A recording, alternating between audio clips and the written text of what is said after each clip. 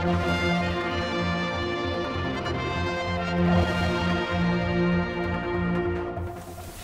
then turn to item 2, questions, and I call on the Honourable Member for Douglas South, Mrs Christian, to ask question 1.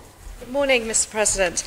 I'd like to ask the Chief Minister whether his government supports World Menopause Day and if he will make a statement. I call on Ard Shavashok, Chief Minister, to reply. Thank you, Mr President, and I thank the Honourable Member for raising this topic in this chamber today. This is a matter which, until recently perhaps, has not been as important in the public consciousness as it should be.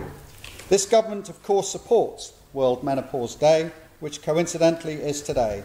It is very important that we have open and frank conversations about the menopause, both at home and in the workplace. There is no shame or embarrassment about talking about any matters associated with women's health. Government is offering dedicated training for all its managers to help promote key information and training support around the menopause. The first of these training courses is scheduled to begin next week. There are also 2 menopause awareness sessions organised by the Healthy and Well group taking place this week. Manx Care and Public Health are working jointly to promote wider messaging to the public to raise awareness around World Menopause Day. Today at Nobles Hospital there is an information stand in the main foyer discussing the menopause and offering advice and support.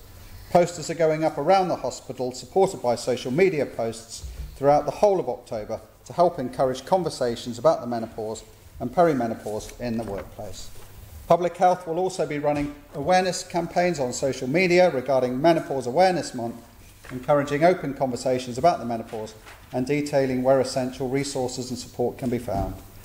Mr President, whilst today is World Menopause Day, it is vital that these open and frank conversations about this inevitable life event for at least 50% of our population continue. It is important that we give the best possible support, both at home and work, to anybody experiencing the perimenopause, menopause or who are post-menopausal. Thank you, Mr President. Supplementary, Mrs Christian. Thank you, Mr President. I'd like to thank the Chief Minister for his positive statement. Could the Chief Minister confirm if the dedicated training and the menopause awareness working groups, the awareness campaigns, will they be covering areas such as public transport, police, fire services, education providers in the public sector? And does he agree with me that the importance of educating these areas, the civil service and the private sector, could minimise the gender pay gap, and that maintaining the female workforce is crucial for a diverse and inclusive workforce? Thank you, Mr President. Chief Minister to reply. I'm sure, Mr President, that all those involved will try and extend the reach of their education campaigns to encourage people to discuss this matter and to educate people about this matter as widely as possible. And I will certainly be encouraging that to be the case in terms of the awareness that we've already made and the groups that are already engaging across the civil and public sector in terms of civil service and public sector in terms of increasing awareness about the menopause and indeed dealing with the relevant impacts.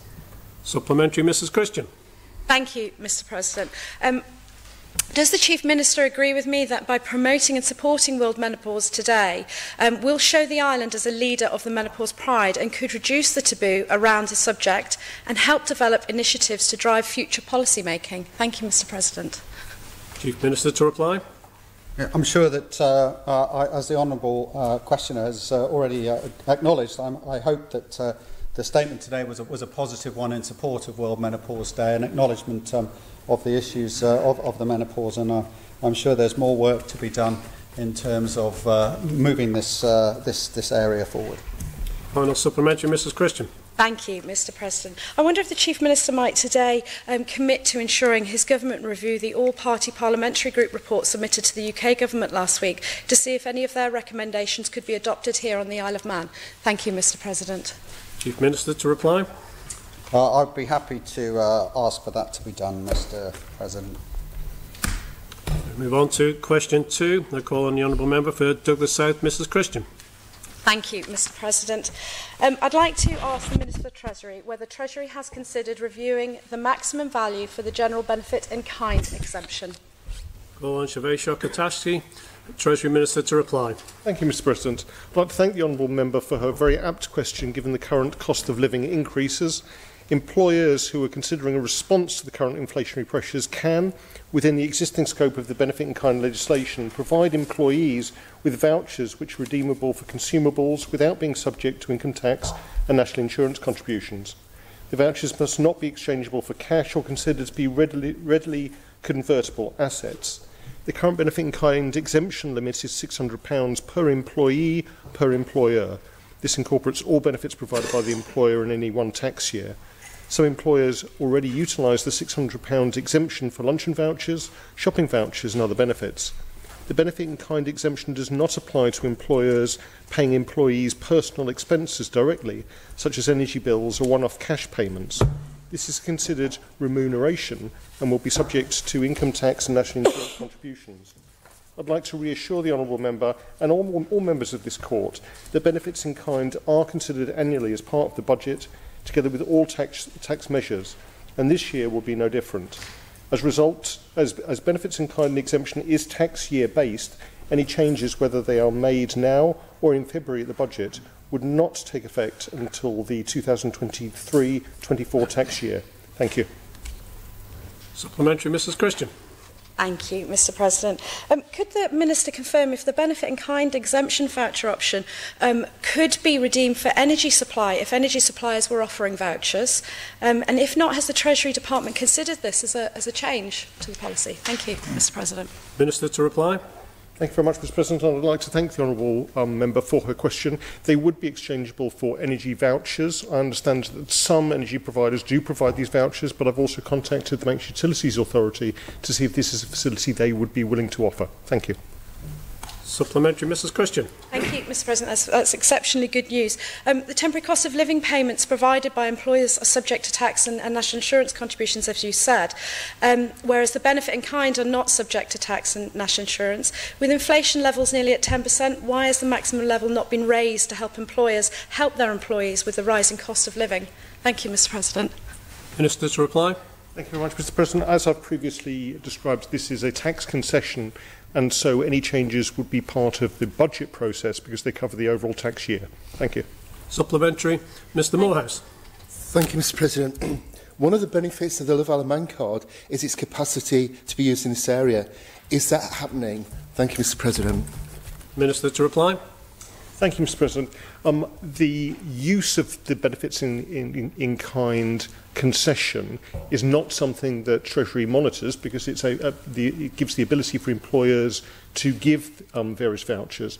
So I'm not aware of the exact nature of the use of the LoveIOM card. I do know that one of the reasons it was brought in originally was that certain corporate providers wanted the ability to give a voucher that could be used to support local businesses during a period of economic slowdown, and hopefully that will be promoted again this winter. Thank you. Supplementary, Mrs. Christian. Thank you, Mr. President. Is it within the Minister's gift to actually bring forward a budget initiative within the year, not just waiting for the budget in February?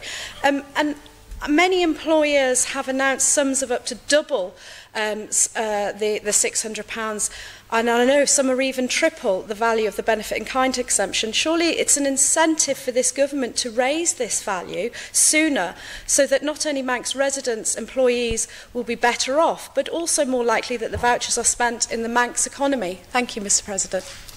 Minister to reply. Thank you, Mr. President. If I can just explain that the benefit in kind exemption has been increased gradually from 1998 to 99 from £100 to £400, then from 2018 to 2019 from £400 to £600. But this is a tax concession which looks at the overall benefits given to employees by employers over the tax year, and so I'm not at liberty to change it halfway through that tax year. Thank you. Move on to question 3. I'm going to call on the Honourable Member for Douglas South, Mrs. Christian. Thank you, Mr. President. I'd like to ask the Minister for Treasury what assessment has been made to the cost of the taxpayer of a payment equivalent to the community cost bonus payable in Jersey. Thank you, Mr. President. Call on Siobhan Shah-Kataski, Treasury Minister, to reply. Thank you, Mr. President. The community cost bonus payable in Jersey is an annual payment to help households that are just above the level at which income support would be payable with the cost of goods and services tax on food on that island. In 2022, it was set at the rate of £258.25 per household, available to households that do not get income support, do not pay income tax, and include at least one member who has been resident in Jersey for at least 5 years. It's administered by the Department of Customer and Local Services, the department that processes benefit payments.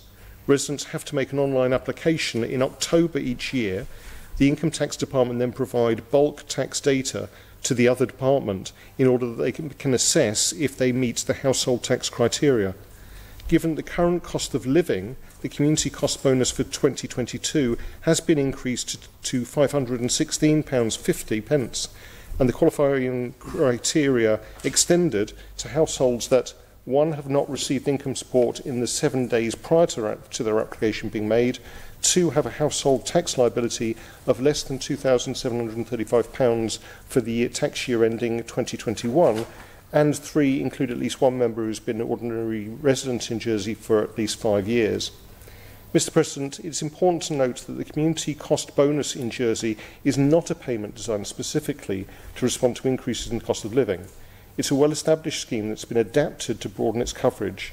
Therefore, the Government of Jersey already have systems and resources in place to process and assess applications and make the payments. If the Isle of Man were to develop something similar, a new scheme would have to be developed, drafted and approved by Tynwald, processing and assessment systems developed, and therefore significant resources allocated. In answer to the Honourable Member's question, it is impossible to determine how many people would qualify for this payment on the Isle of Man using the same criteria. A local scheme would have to be available to single households with a total income of less than £31,420 and two-person households with an income of less than £49,125. A payment made in the 2022-23 year would be based on income in the 2020-21 tax year, as assessments for the 21-22 year have not been completed for all residents. Most individuals in the Isle of Man are taxed as individuals, and so the Income Tax Division does not hold data on households or relationships between two separately taxed individuals living in the same household in order to establish if they are in a household as defined for these purposes.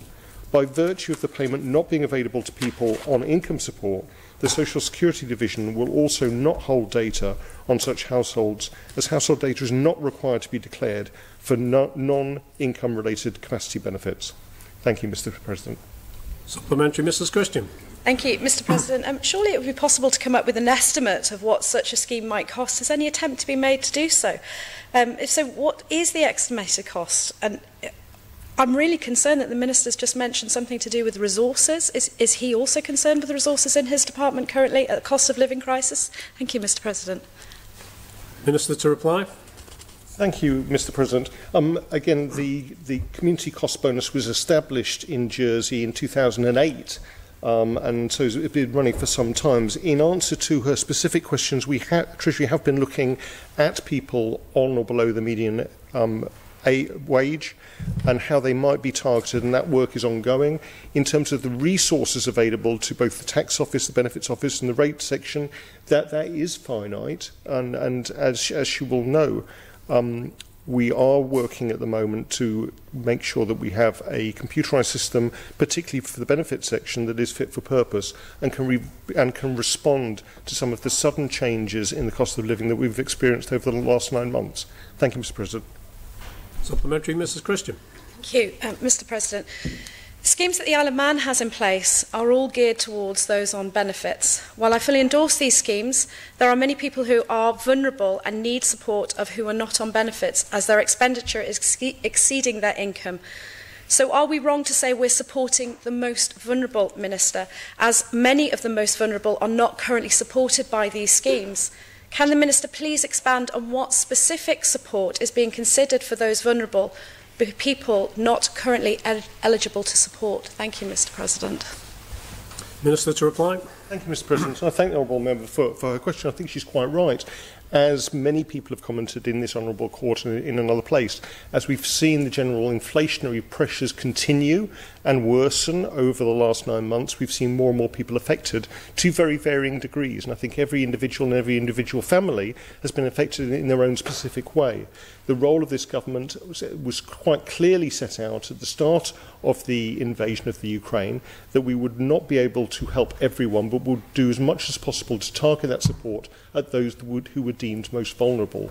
And people on benefits, people on low income and families were quite easily identifiable, and it was quite easy, using the existing techniques and resources we have, to target benefits to them.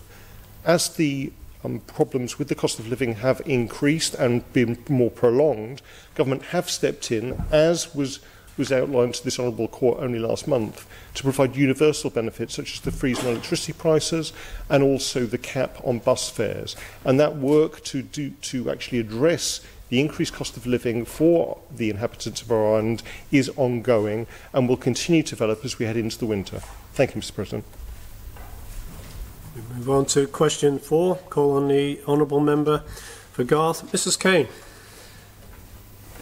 Good morning. Thank you, Mr. President. I hope you can hear me. I'm having some problems hearing the chamber this morning. My question is to ask the Treasury Minister whether he has any plans to review the National Insurance Holiday Scheme. Call on Shuvay Kataski, Treasury Minister, to reply. Thank you very much, Mr. President. If I can reassure the honourable member that I think we can hear her, and I just hope that she can hear us. Mr. President, the National Insurance Holiday Scheme was introduced in April 2019 to encourage people to come to the island and take up work on a permanent basis and help ensure that the island's economy will continue to flourish. The scheme also took account of the need to make sure that the island provides an attractive working environment that encourages students to come back here once they have completed their studies elsewhere.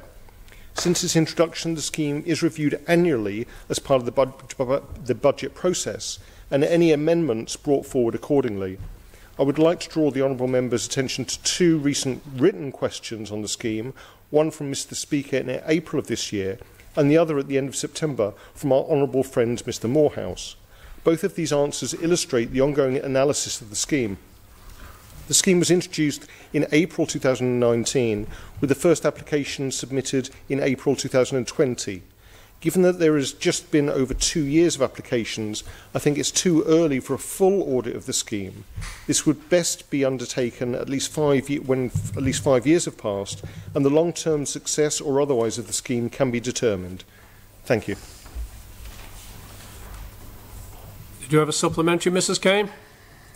Yes, please, Mr. President. Please. Thank the Minister for his reply, and in fact referring to the most recent response to Mr. Morehouse's question, it indicates that amongst 157 applications from graduates, a number, 5 of them, have been unsuccessful. And my question is, although this is for a variety of reasons, when it is graduates that we are trying to attract back to the island, is he reviewing the reasons why those applications were not permitted? Does he understand that this is disenfranchising, particularly the students who are the very target of the scheme? And when people have completed the full 12 months, they feel that they should be entitled to the amount. Is there any possibility that providing those people stay on the island, that they could be entitled to receive the national insurance rebate? Thank you, Mr. President. Minister, to reply. Thank you very much, Mr. President, and I hope the Honourable Court will understand that I'm not able to detail individual claims for a national insurance holiday.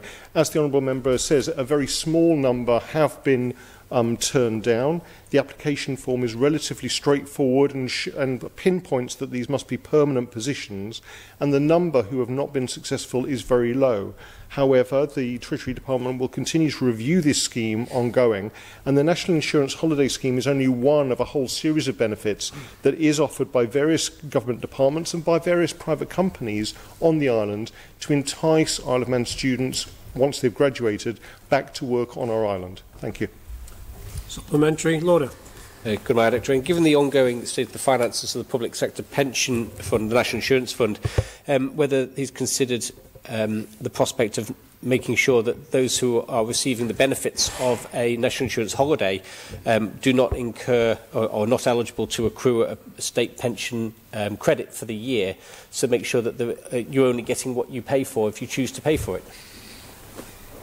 Minister to reply. Thank you very much, Mr. President. Again, we are trying to entice people back to our island. This is a payment made on completion of 12 months of work on the island. And so once people have dedicated their lives to come back and work here, I think it's absolutely right that they become part of the system and can draw down on things like pension credits in the future. Thank you. Honourable members, we'll move on to question 5 and a call on the Honourable Member for Douglas South, Mrs Christian. Thank you, Mr President. I'd like to ask the Minister for Enterprise what opportunities the Department for Enterprise is investigating as a result of the fall in the value of the pound against the US dollar. Minister for Enterprise to reply. Thank you, Mr President. I'd like to thank the Honourable Member for her question. The Department for Enterprise works closely with individual businesses through the executive agencies and their business development managers to understand the opportunities and risks businesses are facing. It's important to note that currency fluctuations are not always an opportunity. Uncertainty in markets are a significant threat and can lead to financial loss. Most businesses that work in international markets will be aware and experienced to hedge against and adjust to those scenarios, not only to reduce their potential losses, but also to seek opportunities. The initiatives and the schemes the Department seeks to deliver to support individual businesses and sectors tend to be of a longer-term nature. Where businesses recognise or have a desire to explore new opportunities, the Department for Enterprise will work closely with the business to understand where government can best support. And the Department operates a number of enterprise support schemes that can be used to support the engagement of a consultant to advise and support businesses on exploring new markets and exploiting opportunities. In addition, there is of course the added attraction the island and the United Kingdom may have to international travellers through a weaker pound. But again, this will very much depend on the medium and longer term position rather than short term fluctuations.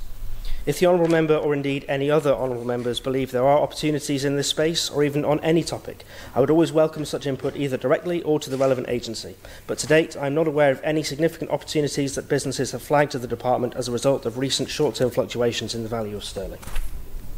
Supplementary, Mrs Christian. Thank you, Mr President. It's obviously probably better well known than I've seen, but is the Department aware of the capitalising on interest from US film production companies in producing TV and movies in Britain now that it's a bargain location? Thank you, Mr President. Minister to reply. Thank you, Mr President. As I said, I'm not aware of any opportunities that have been flagged to the Department by any local businesses as a result of recent short-term fluctuations in the value of sterling. I'm hesitant to describe the Isle of Man or the United Kingdom as a bargain jurisdiction as a result of recent short-term fluctuations in the value of the currency. Supplementary, Mr Morehouse. Thank you, Mr President. Has any assessment been made of the potential risks to island companies being purchased by opportunistic operators from overseas, and the potential impacts of this on employment and future investment on Ireland? Thank you, Mr President. Minister to reply. Thank you, Mr President. That question is so far outside the scope of the original question, I don't feel able to provide a sensible answer at this time. Supplementary, Mrs Christian. Thank you, Mr President. The UK has benefited from over £5 billion investment in big budget TV and movies in the past year. I'm not sure how the Minister's not really aware of this. And the pound to dollar slump will create further opportunity. Does the Department plan to target achieving some of this investment in the Isle of Man, as there would be multiple benefits to our economy? Thank you, Mr President. Minister to reply. Thank you, Mr President. Again, that question is about film investment in the United Kingdom. The question we're dealing with here is potential opportunities for Isle of Man businesses as a result of the fall in the value of the pound against the dollar. I would reiterate, Mr President, a short-term currency fluctuation does not necessarily represent any significant opportunity for the island.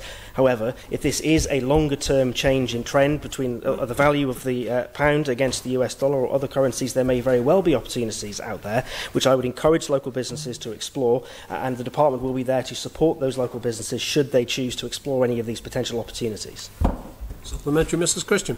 Thank Thank you, Mr. President. Could the Minister confirm if DfE have engaged with any conversations with the British Film Commission, the agency for attractive film and TV production to the UK, to the Isle of Man? Thank you, Mr. President. Minister to reply.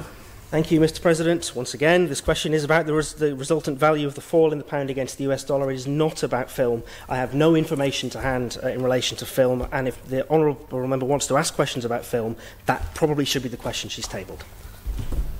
Move to question 6. I call on the honourable member for Arbury, Castlemalu, Mr. Morehouse. Thank you, Mr. President. I would like to ask the Minister for Enterprise how many LoveIOM cards have been sold, what the value of those cards is, and how much has been invested in the cards, both financially and in terms of officer time. Thank you. Minister for Enterprise to reply. Thank you very much, Mr. President. I'd like to thank the honourable member for his question. The Love Isle of Man gift card is an economic recovery group project which the Department for Enterprise was tasked to develop in order to encourage on-island spend in support of the Manx economy. I've circulated a copy of up-to-date statistics to Tynwald members that confirms around 2,500 individual Love Isle of Man gift cards have been sold to individuals and corporate businesses. The approximate £14,000 of government-backed incentives has generated over £100,000 of consumer funds on the cards, with over £70,000 spent at local hospitality businesses to date. From the launch of the project to date, just over £240,000 has been spent on the initiative, which includes front-loaded costs of £200,000 to build the platform itself, ongoing administration services and government-backed incentives of £14,000. These costs have been further broken down in the statistics that have already been circulated. Currently, the Department for Enterprise's marketing team has taken on responsibility for marketing the Love Isle of Man gift card as part of their business-as-usual work, which has not added to any headcount. As a result, this has reduced the ongoing operational costs with the appointed supplier. A business development manager is also in place to manage this project and the relationship with the appointed external supplier, which accounts for roughly half of their workload. Going forward, the Department is planning to release data at regular intervals on the number of Love Isle of Man gift cards sold, the total value loaded onto these cards, and the remaining balances to provide greater transparency on this initiative. This information will be published as open data on the government website. As we head into the winter period, the Department will be looking to use the Love Isle of Man gift card to encourage individuals and corporates to give these cards as a gift this Christmas, to help keep spend on island and support the hospitality sector as we enter into a traditionally slow time for this sector. Supplementary Lauder. Good morning, Train. With 72,000 being spent on the cards that may well have been spent anyway, and £240,000 incurred in costs, would the Minister agree that this is a 3-to-1 cost-benefit ratio in completely the wrong direction, and that so far this scheme has been a complete failure in terms of value for money? Minister to reply. Thank you, Mr. President. No, I wouldn't, actually. Good luck with this one. Of course he would. A significant number of the cards that were purchased by corporates for their staff. This is money that would ordinarily have gone on Amazon vouchers or other international suppliers. So that money isn't money that would have been spent anyway on the Isle of Man. This is money that is being redirected into the local economy by this initiative. It's also worth remembering that this first round of incentive and spend was very much that. It was the first round of incentive. And I would agree with the honourable member, if the service were to stop there, it would represent a significant investment for a minimal return. However, if the card is used for multiple rounds of incentives, and each one of those rounds can generate £100,000 of consumer funds of £14,000 of investment, the setup costs will then pale in comparison for the benefits to the local economy. So no, Mr. President, I would disagree with the assertions that have been made by Mr. Speaker. I think this Love Isle of Man gift card initiative does have potential value. It will depend on how we maximise that value into the future. Supplementary, Mr. Morehouse. Thank you, Mr. President. Given the challenges in terms of returns outlined there, is the Minister happy with this as a concept going forward? He's new to the Department, which is reviewing key areas. Is this one he wants to take forward? Thank you, Mr. President. Minister to reply. Thank you, Mr. President. I think yes. I think I am satisfied with this as a concept. I think the idea of an Isle of Man branded local card or local support that will encourage people to spend locally is of benefit. I think you heard the Treasury Minister earlier talking about benefit-in-kind exemptions that can be applied to vouchers. There may be some potential here as well for crossover as we go into the winter. I think the card and the initiative does have a lot of potential, but like I've just said in response to the previous question, it will depend on how we choose to utilise it going forwards. Supplementary Lauder. Conrad. The Minister said that they'll be publishing ongoing data about this. Will they also commit to publishing the estimated exchequer benefit to this so that we can see just what return to government there'll be on the outlay? He says that this is a project that's going to go on for some time. Just how long does he plan on throwing good money after bad on this particular project? Minister to reply. Thank you, Mr. President. I think I've already dealt with the good money after bad. Mr. Speaker has singularly failed, I think, to understand the potential benefits here. But I think the question around can we publish the exchequer benefit is a good one. I think we will investigate that, and if it's possible, we'll also be sharing that information again as part of that open data set that will be available online. Supplementary, Mr. Morehouse. Thank you. With regard to the unused balances, if they remain unused at the end of the card's life, do they return to government or go to some other group? Thank you, Mr. President. Minister to reply. Thank you, Mr. President. I actually don't know the answer to that question. I will find out and I will circulate the information. Supplementary, Mrs. Christian. Thank you, Mr. President. The Minister mentioned a significant proportion or significant amount was bought by corporates. Could he just clarify how much that was? And also, obviously, he mentioned progress being made towards encouraging wider use. But when are we going to see that happen? How long does he estimate that it could be extended out to other areas of the economy, not just hospitality, if that's the way forward for the LoveIOM card? Thank you, Mr. President. Minister to reply.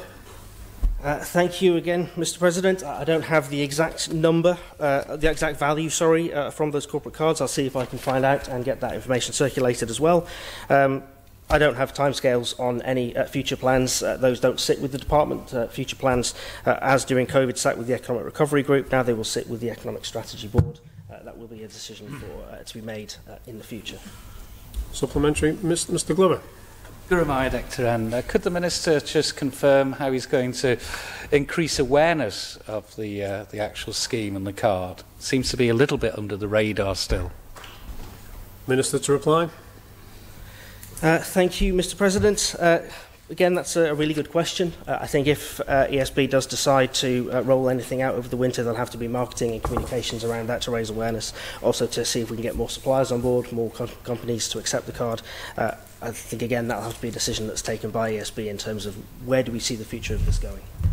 Supplementary, Mr. Morehouse. Thank you, Mr. President.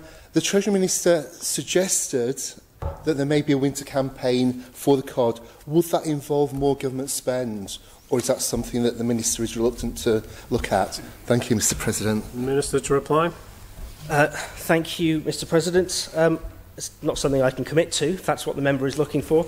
But I think, as we saw with the first time around, there was an incentive-based solution which did involve government putting some cash on it in two different ways, and it may be that that's something that's considered in future. Again, that will be a decision for ESB to make, but personally, I'm reasonably comfortable to say we should be exploring all options as we look to how we support local businesses and support people over the winter. Supplementary, Mrs. Christian. Thank you, Mr. President. Could the Minister actually confirm if any conversations have happened with other sectors prior to today with widening out to the LoveIOM card? And if that's the case, when and how long ago did those conversations happen? Thank you, Mr. President. Minister to reply. Thank you, Mr. President. I can't answer that question, having only been in post for a few weeks, but I can certainly find out what conversations are being had about potentially extending the remit of the card. Again, though, that will be a decision for ESB in terms of, does government want to continue utilising this? Do we want to expand it out? Do we want to run something over the winter, or do we want to keep things the way they are? Final supplementary, Mr. Ashford. Thank you, Mr. President. I appreciate the Minister is new to the Department, so he might not know this. But can I ask the Minister what conversations have already taken place with suppliers to try and get them to take up the card? I believe currently it's about 60 suppliers, I think, that accept the LoveIOM card. And would the Minister agree with me that if you can get more suppliers on board and more people that will accept it, that will then make the card much more of an attractive proposition to the general public? Minister to reply. Thank you, Mr. President. I think it's a bit chicken and egg I think if you have more suppliers, it's a more attractive card for companies to buy for their staff, and it's a more attractive card for people to buy themselves. Equally, if you have more people buying the card, it's more attractive then to local retailers and hospitality businesses to take the card on. I think the member is right. It is around 60 at the moment. I'd like to think that the more information we get out there about the amount of money that has come onto these cards and that has been spent locally, so that's the £70,000 that's been redeemed to date and the £30,000 that is still sat waiting on the card to be spent, I think that should hopefully encourage more local businesses to sign up, but it's a very good point, well made. Move on to question 7. I call on the Honourable Member for Arbury Castletownmaloo, Mr Morehouse. Thank you, Mr President. I would like to ask the Minister for Environment, Food and Agriculture what plans are in place to ensure security of supply of bread and other imported foods. Thank you. Roland Shavesha, Cummal Tag B as Innes, Minister for Environment, Food and Agriculture. Thank you, Mr President. The importation of food and other daily household and business essentials is a critical infrastructure challenge for our island nation, which is principally and reliably serviced by the Isle of Man Steam Packet Company. From its daily service to and from the UK, these cargoes are expertly managed by a further range of local logistics companies, providing management to and from UK distribution and marshalling depots to local door-to-door deliveries. With this in mind, I'm encouraged by the news that the Steam Packet have recently purchased the MV Arrow, a roll-on roll-off cargo vessel which has served the island very well over the last few years, particularly in the busy summer period, and which now further strengthens our resilience for daily supplies. A resilience which, as we know, can be frequently tested throughout the winter months. Our retailers and food service businesses rely heavily on these import services, but are also experts in dealing with their own stock and supply chains for their own business success. Many also champion and stock a good range of local produce, which covers many of our staple foods from bread, meat, dairy, vegetables, eggs, flour, seafood, and a whole range of drinks.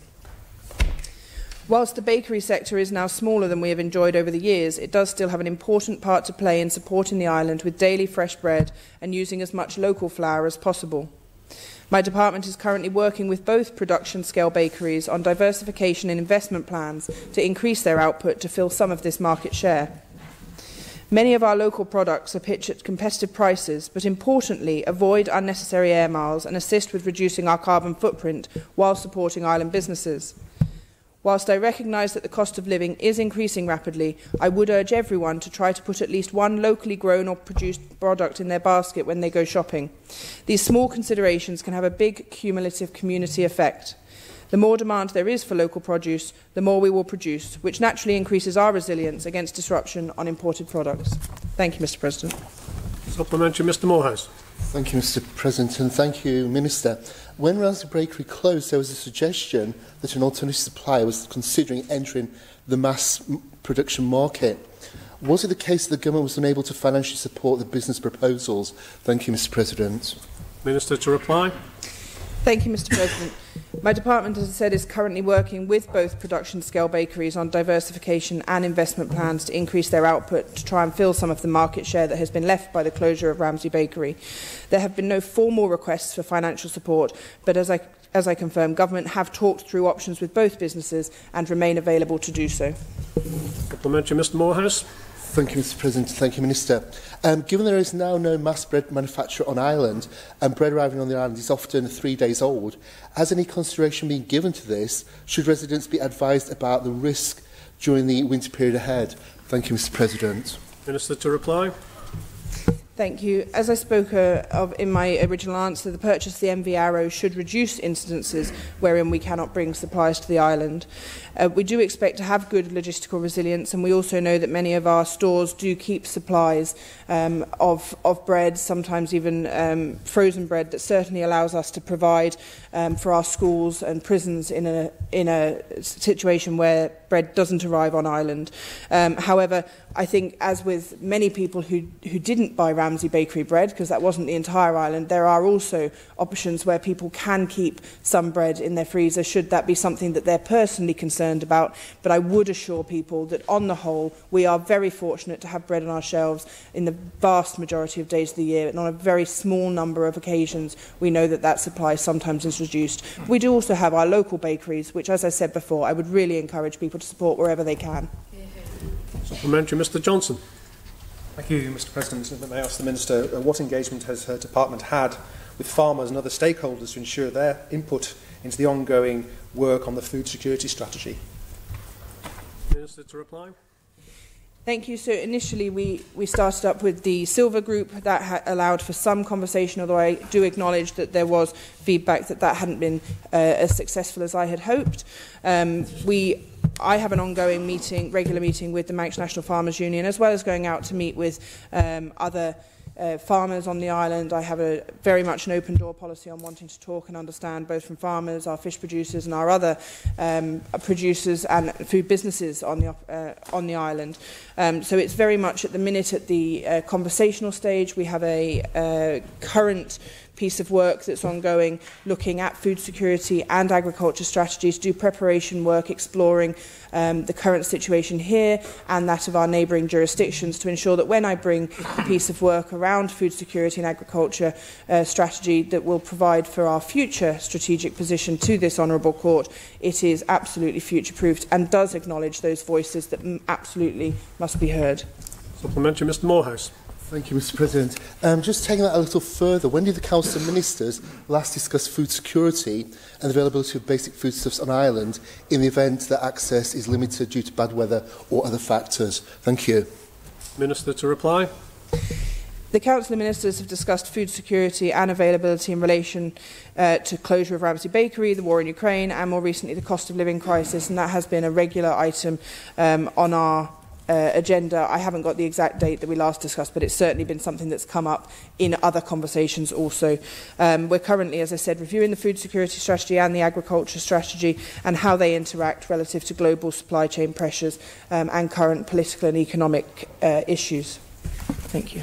Supplementary, Mr Johnson. Thank you, Mr President.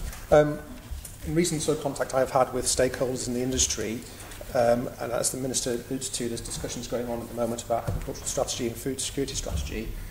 I get the impression there's been very little engagement recently with the farming industry in some of these crucial issues when it comes to food security and agricultural strategy. And I would hope very much that they're a key part of that, and that the Minister will soon be re-engaging with them to ensure they are very much part of this, because obviously that is absolutely crucial for an industry that is really struggling at the moment and needs that clear direction and commitment from government. Minister to reply. Thank you, and I'd certainly take that feedback on board, and I'm grateful for the Honourable Member for providing it.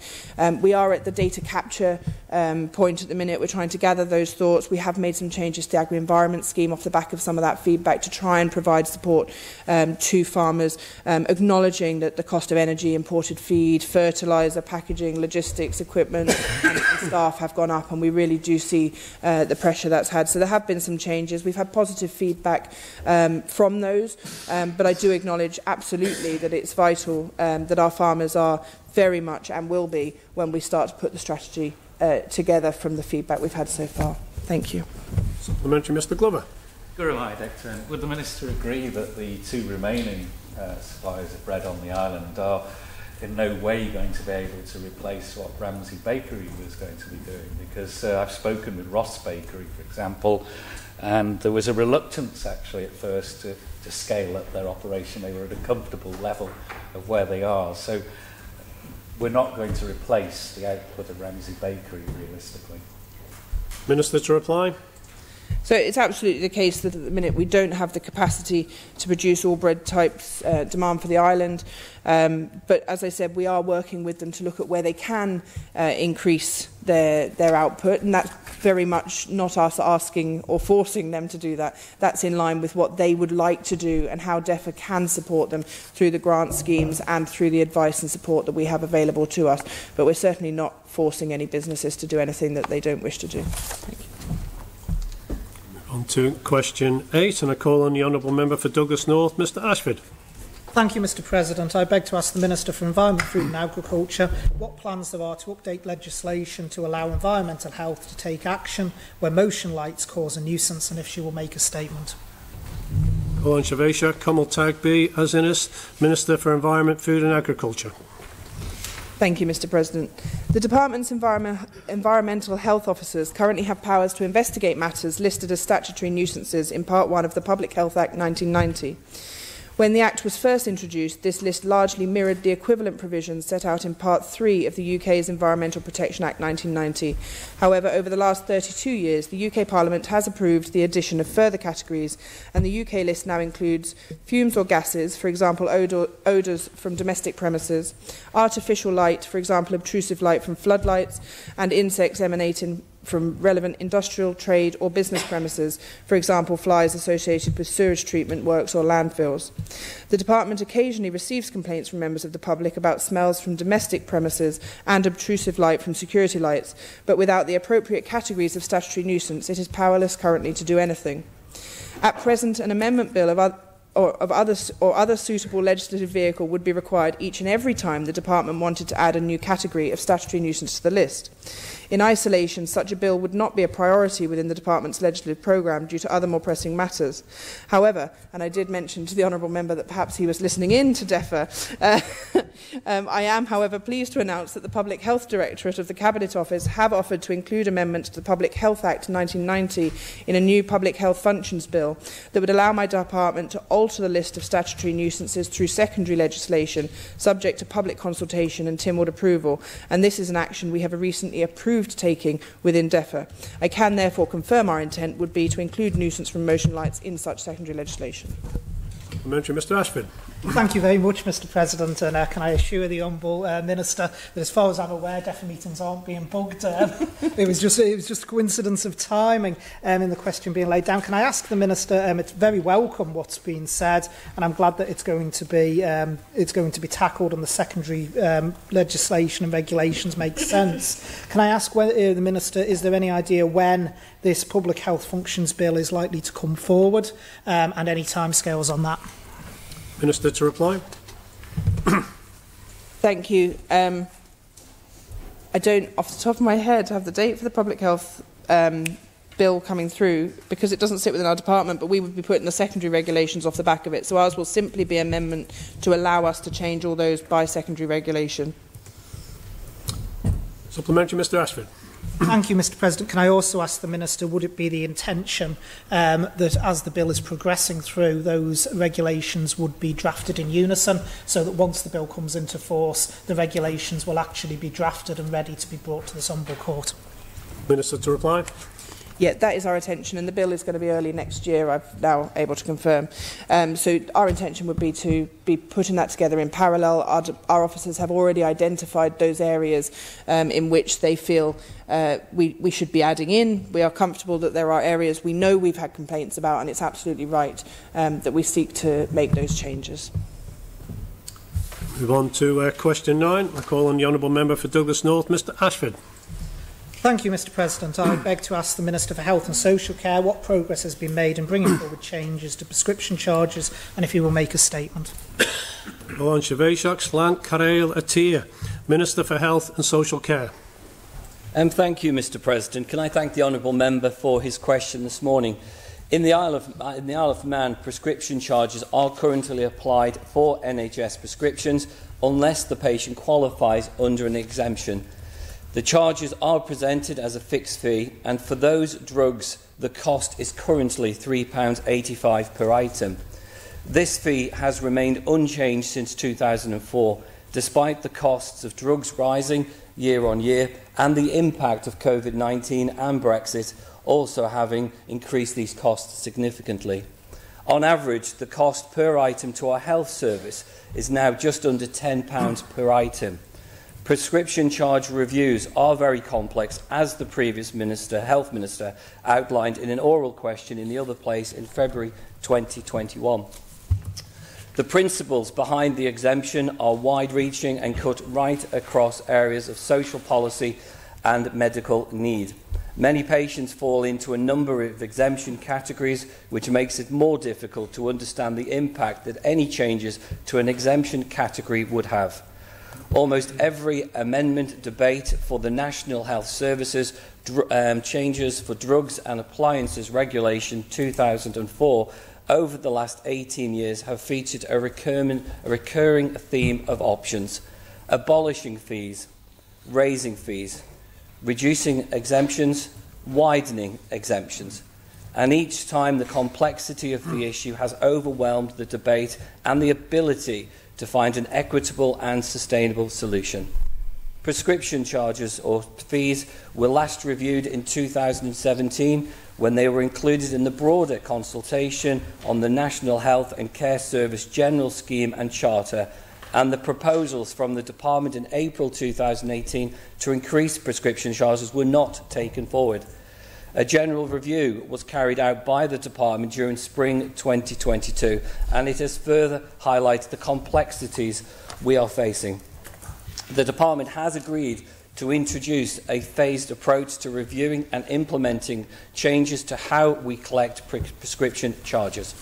Phase 1, in August, we started a campaign to promote the use of prepayment certificates.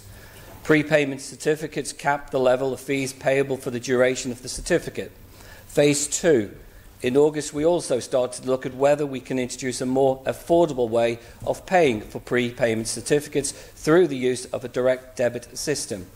We're hoping to make a decision how best to do this by the end of the financial year.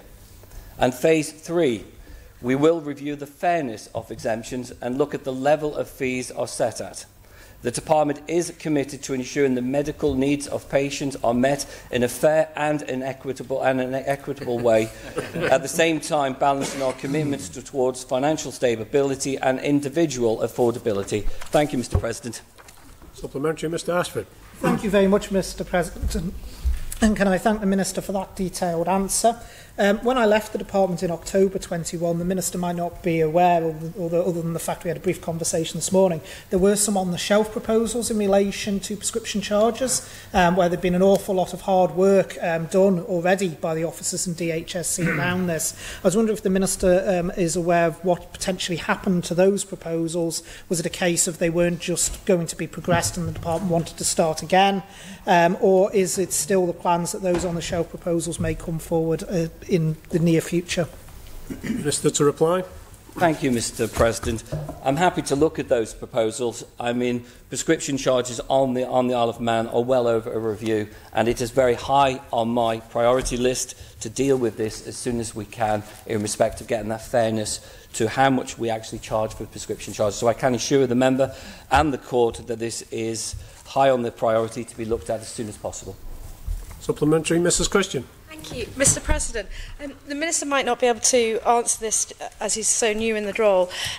However, when will his department introduce a once-a-year prescription charge for HRT? Some patients going through the menopause have 2 hormones and have to pay double the prescription chart.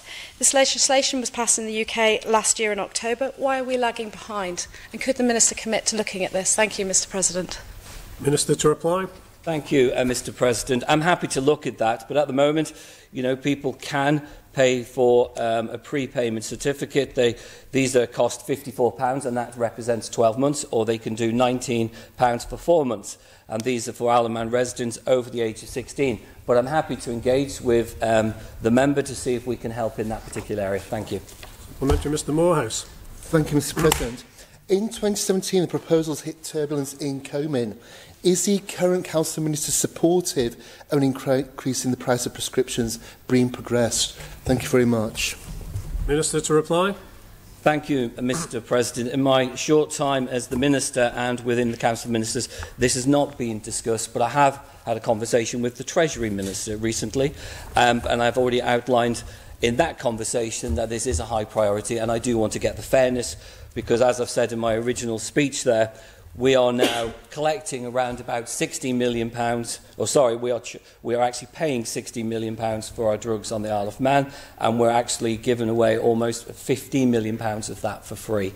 So we're only collecting £1 million. And as I say, the cost per item at the moment is around £10 per item, but we're charging around £3.85 per item. We do need to get this completely reviewed, and we do need to get an element of fairness. And as I've said, this is a priority for the Department. Thank you. Supplementary, Mr. Ashford. Thank you, Mr. President. And can I again thank the Minister for his comprehensive answers this morning. Can I ask the Minister, in terms of the phased approach, is there any timescales on that as to which the Department is working? Obviously, this has gone on for many years, as the Minister has already said. In fact, he's actually now the 6th Minister for Health since the prescription charges last actually were fundamentally changed? And can I also ask the Minister, does he agree that if we are going to have fairness, one of the things that massively needs to be looked at as part of that is the exemptions? And can I also wish him the best of luck, because I tried twice as Minister for Health to bring forward changes and got nowhere. I hope he has more success than I had. Minister to reply. Thank you, Mr. President. Unfortunately, I don't have a timescale. I've literally just picked this up in the last 2 weeks, and I do thank the honourable member for his question, because it did bring the information to my attention, and especially the urgency of a review. He's absolutely right. We do need to look at the exemptions and how much people are charged per item for Isle of Man prescriptions. So I don't have a timescale, but it is high on my agenda, and as the previous Health Minister, I'm actually happy to engage with him to obviously get his input from what he tried in previous occasions. Final supplementary, Mr. Ashford. Thank you, Mr. President. Final supplementary. The Minister may not have this figure to hand, but can I ask the Minister, if he doesn't, will he circulate it? Would the Minister be able to tell us or circulate to us how much the current prescription charges and prepaid certificates actually raises in a financial year? Minister to reply. Thank you, Mr. President. I will double check the information. As I say, the total bill for the Isle of Man Health Service is around £16 million, of that of which £15 million is covered within some form of exemption. So we're only collecting around £1 million at the moment. That is why I feel the system is not fair and we need to be reviewed. So thank you, Mr. President. On to question 10. A call on the honourable member for Garth, Mrs. Kane. Thank you, Mr. President. I'd like to ask the Minister for Health and Social Care what progress has been made developing a service for myalgic encephalomyelitis ME, chronic fatigue syndrome and long COVID, whether the new service is accepting referrals, and if you will make a statement. Golan Shaveshak, Slant Karel Atia, Minister for Health and Social Care, to reply. Thank you, Mr. President, and I thank the honourable member for her question. Following the confirmation of funding for the ME and CFS and long COVID in the budget sitting of Tynwald in February 2022 and the subsequent release of funding to Manx Care on the 1st of April 2022, a project team was established comprising of a dedicated project lead and a clinical specialist to work on the project full-time. Their work has included setting up the ME and CFS and long COVID multidisciplinary team, development of referral criteria, formulation of clinical pathways, development of job descriptions for the team, development of patient information and securing premises for the team.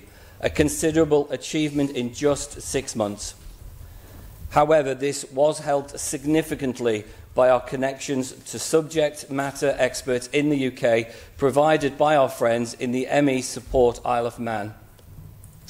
After an expansion of the multidisciplinary team to 3 clinicians, 2 therapists, 1 clinical a psychologist and a GP with special interest in ME, CFS and long COVID over the summer. The service soft launched in mid-September, meaning the patients who have been waiting on the list for the longest have started to be triaged into preparation for commencement of assessment and treatment. Until the full team is in place, which includes additional clinical members of the team, plus administrative support, referrals from GPs will not be open due to the risks of overwhelming the service without the correct service resources being in place. It is anticipated that the service will be fully open to referrals within the next 4 weeks, subject to any data protection impact assessments. Thank you, Mr. President. Supplementary, Mrs. Kane. Thank you. I thank the Minister for his reply. It was disappointing to hear that the service is still not up and running in September as it was intended. Can he inform us, will the service include paediatric provision? And if not, when will support be improved for young people? Minister to reply. Thank you, Mr. President. I'm not sure if the member heard what I said. The service has soft lunch, so we are actually accepting people. The ones who have been on the list the longest are now being prepared for the commencement of assessment and treatment. So the service is up and running. It's just not fully open with referrals from GPs, as I said in my opening statement, but hopefully that part will be fully operational within 4 weeks. With regards to the additional services that the member has mentioned this morning, I will just check with the team and I'll write to her formally and to members of this court. Supplementary, Mr. Ashford. Thank you very much, Mr. President. Would the Minister agree with me that it's welcome news that the service is now soft-launched, and the fact that this actually has a unique opportunity to be a groundbreaking service, and that hopefully in years to come other jurisdictions will look at and be able to mirror? Can I ask the Minister, is it the intention, both of the Department and the service, once it's fully launched, to continue to engage with the ME support group and also seek feedback from them as the service goes on, so that we can develop the service and make it better as with continuous improvement? Minister to reply. Thank you, Mr. President. I fully support the member's comments. It is welcome news that we're now able to offer this service. A lot of people behind the scenes have worked tirelessly over the last few years to make sure this service is now up and running, and I would like to put on record my sincere thanks to the ME supporters group in the Isle of Man and all the work that they've done. In respect of developing, I'm sure that we will be getting feedbacks and the service will be developed over the months and years to come in order to ensure it meets the needs of the people using the service.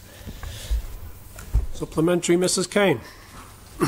Thank you, Mr. President. And while I do welcome the establishment of this service, it still sounds that much of it is for the future while the soft launch is underway. Can the Minister give an indication how many patients it is anticipated will require this service, and what proportion are currently being triaged in the system? And I'd be grateful if you'd also indicate what proportion of those are young people under the age of 18. Thank you, Mr. President. Minister to reply. Thank you, Mr. President. I don't have those numbers with me this morning, but I will write formally to the member and to members of this court in due course. On to question 11. A call on the Honourable Member for Arbury Castletown-Maloo, Mr. Glover. I'd like to ask the Minister for Health and Social Care what input his department is having on pharmacy provision in Ramsey and on drug supplies more generally, and if he'll make a statement. Call on Shavashak, Lant, Carail, Atia, Minister for Health and Social Care, to reply. Thank you, Mr. President, and I thank the Honourable Member for his question this morning. The provision of community pharmacy services is run by private contractors, and the management of this is mandated to Manx Care. We currently have 23 community pharmacies on Ireland, of which 11 are Lloyd's Pharmacy, and Ramsey has 3 pharmacies, all of which are Lloyd's owned. Lloyd's have been struggling to staff all of their pharmacies for some time, but this has particularly affected Ramsey, as Lloyd's have a monopoly in the north of the island. The island has always relied heavily on pharmacist locums from the UK and Ireland. However, in recent months, it has become increasingly difficult to source pharmacists as they've depleted in the UK, which has a direct effect on the Isle of Man. Manx Care has been working with Lloyd's Pharmacy on Ireland and at their head office in order to fully understand the problems. A weekly sit-rep situation report is being produced every week to give an oversight of the issues and any patient safety concerns. The primary care pharmacy team were also physically supporting the Ramsey stores to remain open and safe in April and May 2022.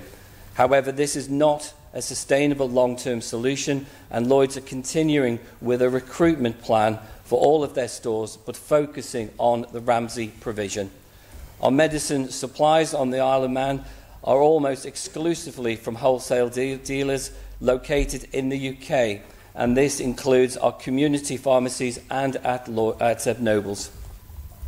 Drug supplies are a national and international challenge, for these wholesale dealers, with many struggling to source certain drugs, particularly since the especially with COVID-19 restrictions. This is due to many factors, including a lack of raw materials for drug manufacturing, and for many factories which manufacture medicines in such countries as India and China, who have now closed or struggling to maintain supply chains. Drug supplies also appear to have been affected by Brexit, as some European countries are no longer exporting to the UK. All pharmacies, both multiples and independent pharmacies, and the hospital pharmacy are affected by medicine shortages. However, many shortages are short-term and can be managed by transferring medicine supply from one pharmacy to another. There is little that the Department of Health and Social Care or Manx Care can do within these shortages, because they happen quickly and very often without any warning. However, Manx Care is keeping GP surgeries and local pharmacies up to date when shortages happen, along with providing advice should patients need to be supplied with alternative medicines. Thank you, Mr. President. Supplementary, Mr. Glover.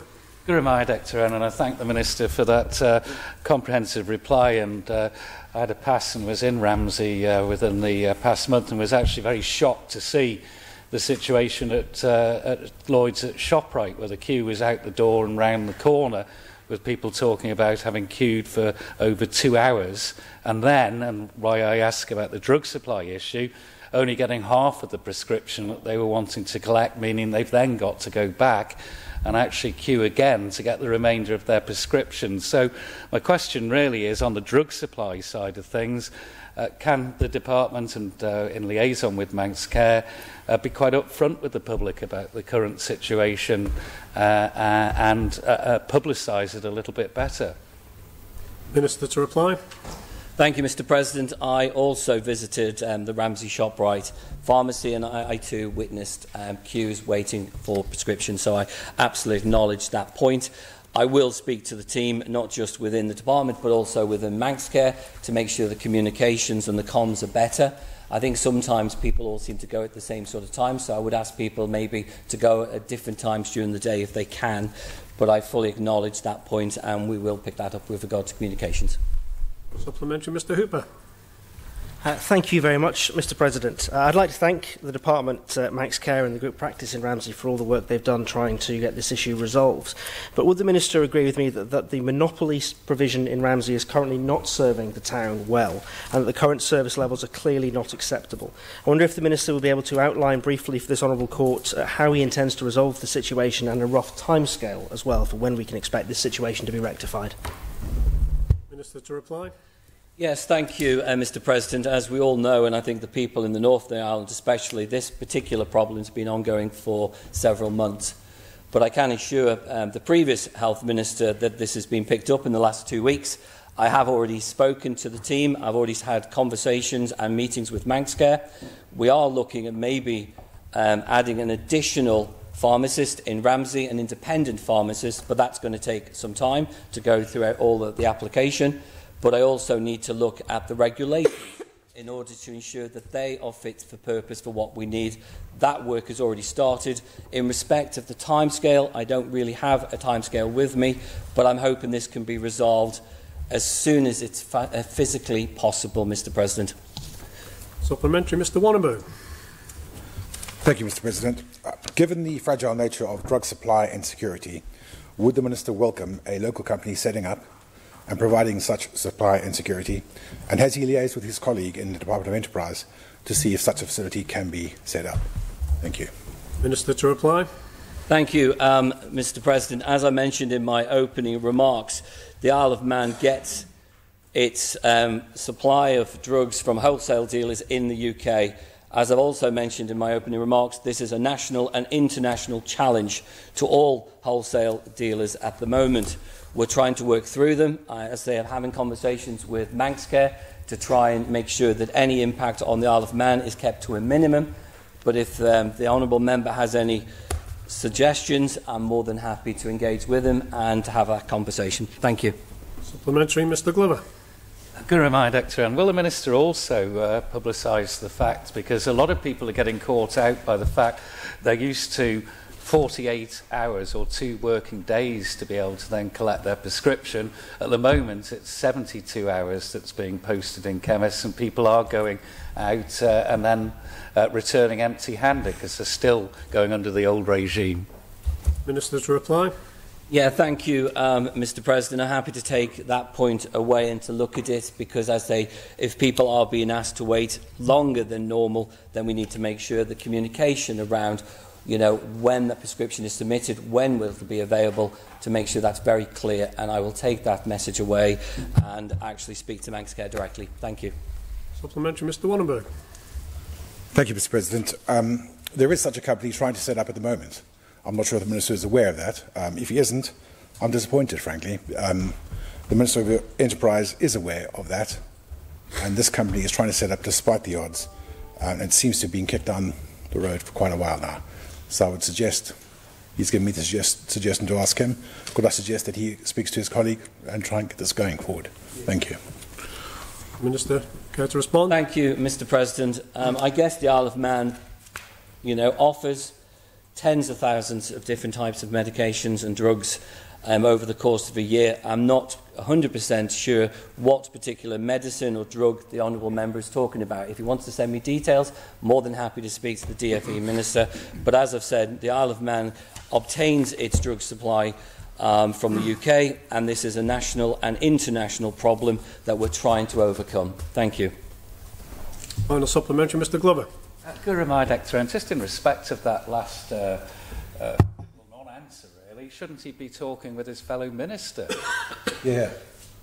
Minister to reply. Thank you, Mr. President. The Honourable Member from Douglas North, all he mentioned was a drug. As I say, the Isle of Man supplies tens of thousands of drugs on the island. I have no information about the drugs, so it's hard to answer the question unless he's actually talking about a specific drug.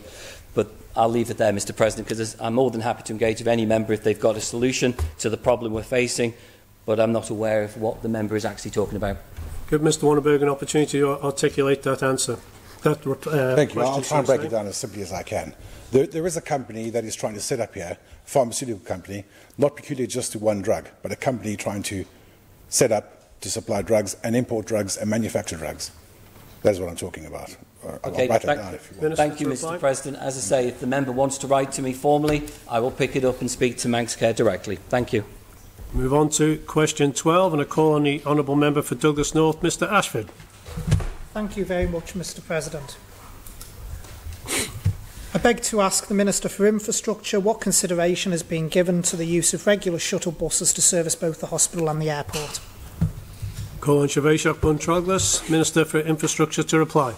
Thank you, Mr. President. Bus Vannin provides regular bus services that serve both the hospital and the airport. Services undergo regular review, normally with an annual timetable that reflects service changes as a result of service demand. Specific shuttle services are not currently being considered by the Department. Supplementary, Mr. Ashford. Thank you very much, Mr. President.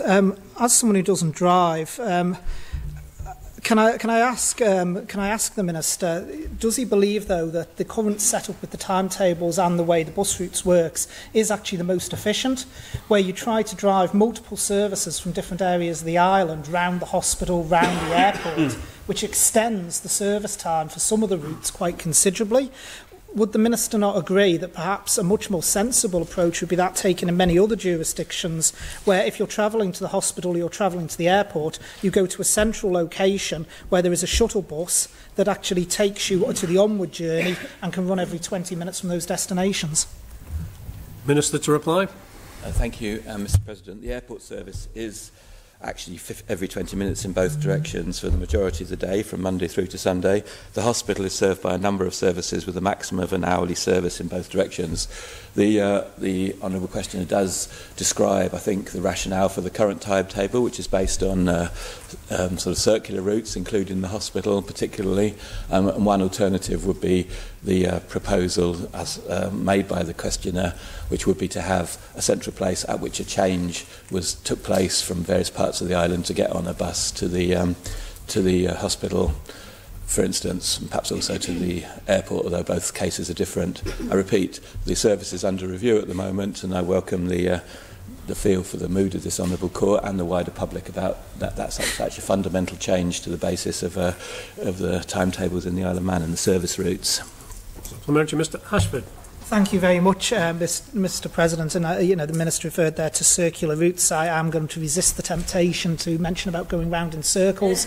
But in relation to this, Mr. President, in his opening answer, the Minister said that it wasn't under consideration, but then has just suggested that perhaps it is being looked at and it is feeding into the wider look at timetables. So can I ask, Mr. President, which is it? Is it not being considered by the Department, or is it something that will feed into their review? Minister to reply. Thank you, Mr. President. The annual review that normally takes place has just taken place. The service schedule, the timetable is in place for 12 months. However, there is an ongoing review of bus vanning, including the way that services are operated, the fleet, and so many other aspects of the buses. It's often argued that what people need is not to change buses, and that is the basis of the current timetabling service. If the Manx public and the people who use buses want to move over to a different system of shuttle buses, that's something that needs to come up inside the fundamental review, which is ongoing. Supplementary, Lauder. Good night, Electorate. There's a few things that I'd like to pick the Minister's brains on. Firstly, the Minister said that the review had just been undertaken and was for a year, but I understood that there was going to be a fundamental review ahead of the spring launch of the timetable, and perhaps he would just like to be clear about that. Would the Minister also agreed to look at the revenue data that he's had? There was a shuttle bus from both the South and Douglas to the airport. It was once every 15 minutes. That's about how frequently you'd run a shuttle bus anyway.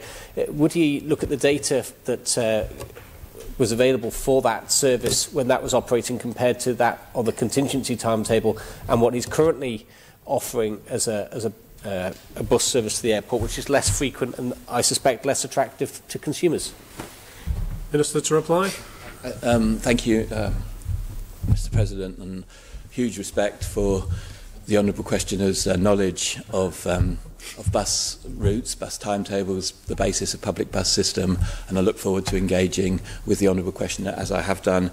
The questioner is absolutely right. Revenue data, cost data needs to be analysed fundamentally, and it is being in the ongoing bus review.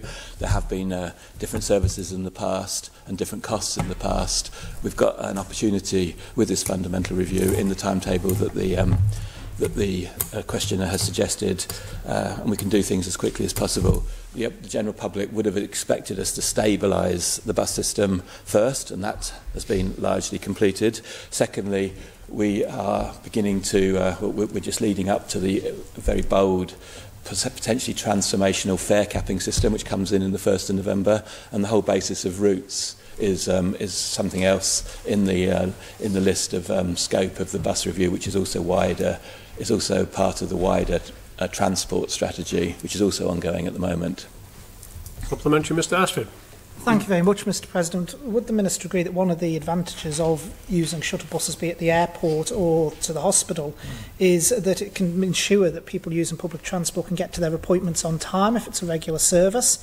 Can I ask the Minister, does DOI engage with other departments, such as the Department for Health or Manx Care as it is now, around ensuring that their timetables actually meet the requirements of the passengers? Because I am aware that certain routes either get you there ridiculously early for appointments or ridiculously late.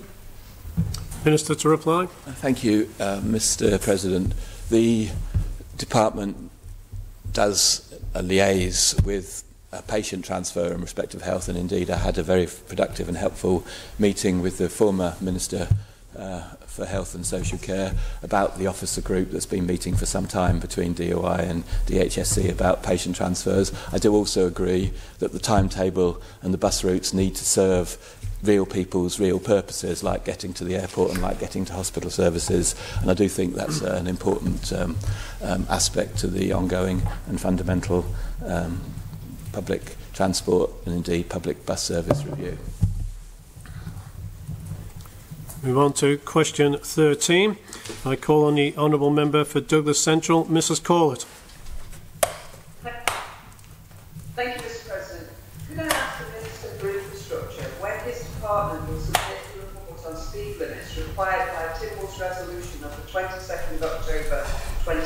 2020. Call on Sinead Shockburn-Troglas, Minister for Infrastructure, to reply. Thank you, Mr. President. Following the Tynwald resolution in October 2020, the Department undertook a technical feasibility assessment to implement 20-mile-per-hour speed limits in the island's residential areas. Although this has not been published, Minister Baker provided an update to Tynwald members in May 2021 on behalf of the Department, detailing the progress of the initiative. Subsequent to this, Tynwald members were briefed in July 2021 at a presentation in the Brule Suite with the recommendations for implementation. Perhaps what is of most interest to members is where the Department is in terms of implementation of the 20-mile-per-hour speed limits. Currently, 3 20-mile-per-hour speed zones are in delivery in Ramsey Town Centre, in Port St Mary and in Castletown. A further scheme in Central Douglas is being progressed with public engagement starting early next year. Progress on delivering on more residential schemes will be dependent on funding and staff resources, such resources required to manage the project and to allow proper engagement with local authorities, residents and other stakeholders on proposals. The engagement process is critical to the successful implementation of the schemes, and whilst it takes time, it is important to have local support for the plans. I hope members agree. Supplementary, Mrs. Corlett. Thank you, Mr. President. And while I welcome the Minister's update on what's happened so far, does he feel that, that it was enough to invite members to a presentation in the Brule Suite to give an update, when actually there's huge public interest in this? And the resolution made by Tynwald was to bring back a report to this court by March 2021. Minister to reply. Thank you, Mr. President. I really appreciate the Honourable Questioner's engagement on this issue and involvement in this issue, and I hope the Honourable Questioner understands that I can't really speak for the decisions that were made by the previous government and the Minister for Infrastructure before the last election. Having said that, I absolutely agree that honourable members need to be involved in the development of the transport strategy, which includes 20-mile-per-hour speed limits and other residential roads aspects. That's why we had the briefing in the Brule Suite for the current Tynwald members over the summer, and I hope the Honourable Questioner can accept that schemes that are currently under consideration in Ramsey, Castletown, Port St Mary, and then subsequently a larger scheme around Ballacameen High School in Central Douglas is actually practical implementation on the ground inside the budget and the human resources that the Department has available. Supplementary, Mr. Mercer. Thank you, Mr. President. Notwithstanding what we've heard so far from this Minister, previous ministers did not bring their recommendation to Tynwald for debate. That is what was asked for in this amendment, and it was supported by a unanimous vote in this chamber. There is a big public interest in this. When will this minister bring his department's recommendations to Tynwald for debate? Hear, hear. Minister to reply. Okay, the island plan commits the most recent version to a transport strategy by July 2014. That strategy is being developed in terms of modules that will be implemented whilst the strategy is being 2024. If I accidentally said 2014, I could see some surprise from members' people. So by 2024, July 2024, originally the first version of the island plan committed a strategic transport services review by July 2023. That's my recollection. So, having said that, and based on discussions with Tynwald members over the summer, we are working on modules as part of that strategy, and I can expect the current thinking of yours truly is that the first thing could perhaps be a principles of the whole transport strategy coming to Tynwald alongside work being developed specifically around things like 20-mile-per-hour zones, particularly around schools as intended by the Tynwald resolution. The technical feasibility report, which allowed the department to prioritise delivery, did not actually provide detailed design information, which is what I think the public are interested in. And the public will be definitely not universally pleased by whatever is proposed in terms of traffic management schemes. Moreover, the budget bid that Mr. Minister Baker had in mind during the times when he was making those, when Tynwald was deciding those things and resolving those things, wasn't actually ever funded. So the amount of money that's being worked on in this space, in this space, is tiny compared to what was envisaged before the general election, when a 5-year plan was envisaged for this exact purpose. So Tynwald can, any member of Tynwald can move any motion.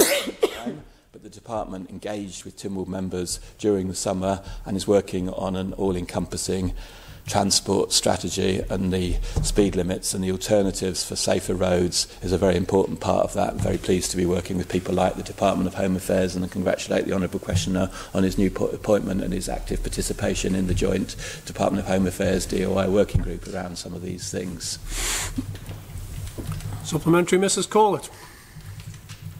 Thank you, Mr. President. The Minister mentioned priorities around schools, and part of the amendment was for priority to be given to the areas around schools. So how much work has been done on that particular part of it? How many of our area schools have speed restrictions surrounding them, and how many do not? Minister to reply. There are 35 or so primary schools in the Isle of Man and 5 secondary schools. I think rather than trying to improvise an answer, I'm going to circulate and put in the public domain that information about what exists around all schools. Be quicker to send the report. Supplementary, Dr. Hayward. Thank you, Mr. President. With regards to Portsmouth area, I know those detailed plans that you mentioned earlier do exist and have existed for nearly 2 years now, and it's a sad indictment of how joined up the department is not working at the moment, that you've recently resurfaced one of the roads which actually needed to build out curb, and you've put the new surface down on a bit of road that's going to disappear into becoming pavement should the scheme come to fruition. Given that it has been well over 2 years since that scheme was approved by the local commissioners, when are you anticipating that work on the ground is actually likely to start? Because Portsmouth Mary remains one of those schools without any speed protection around it for the children that travel.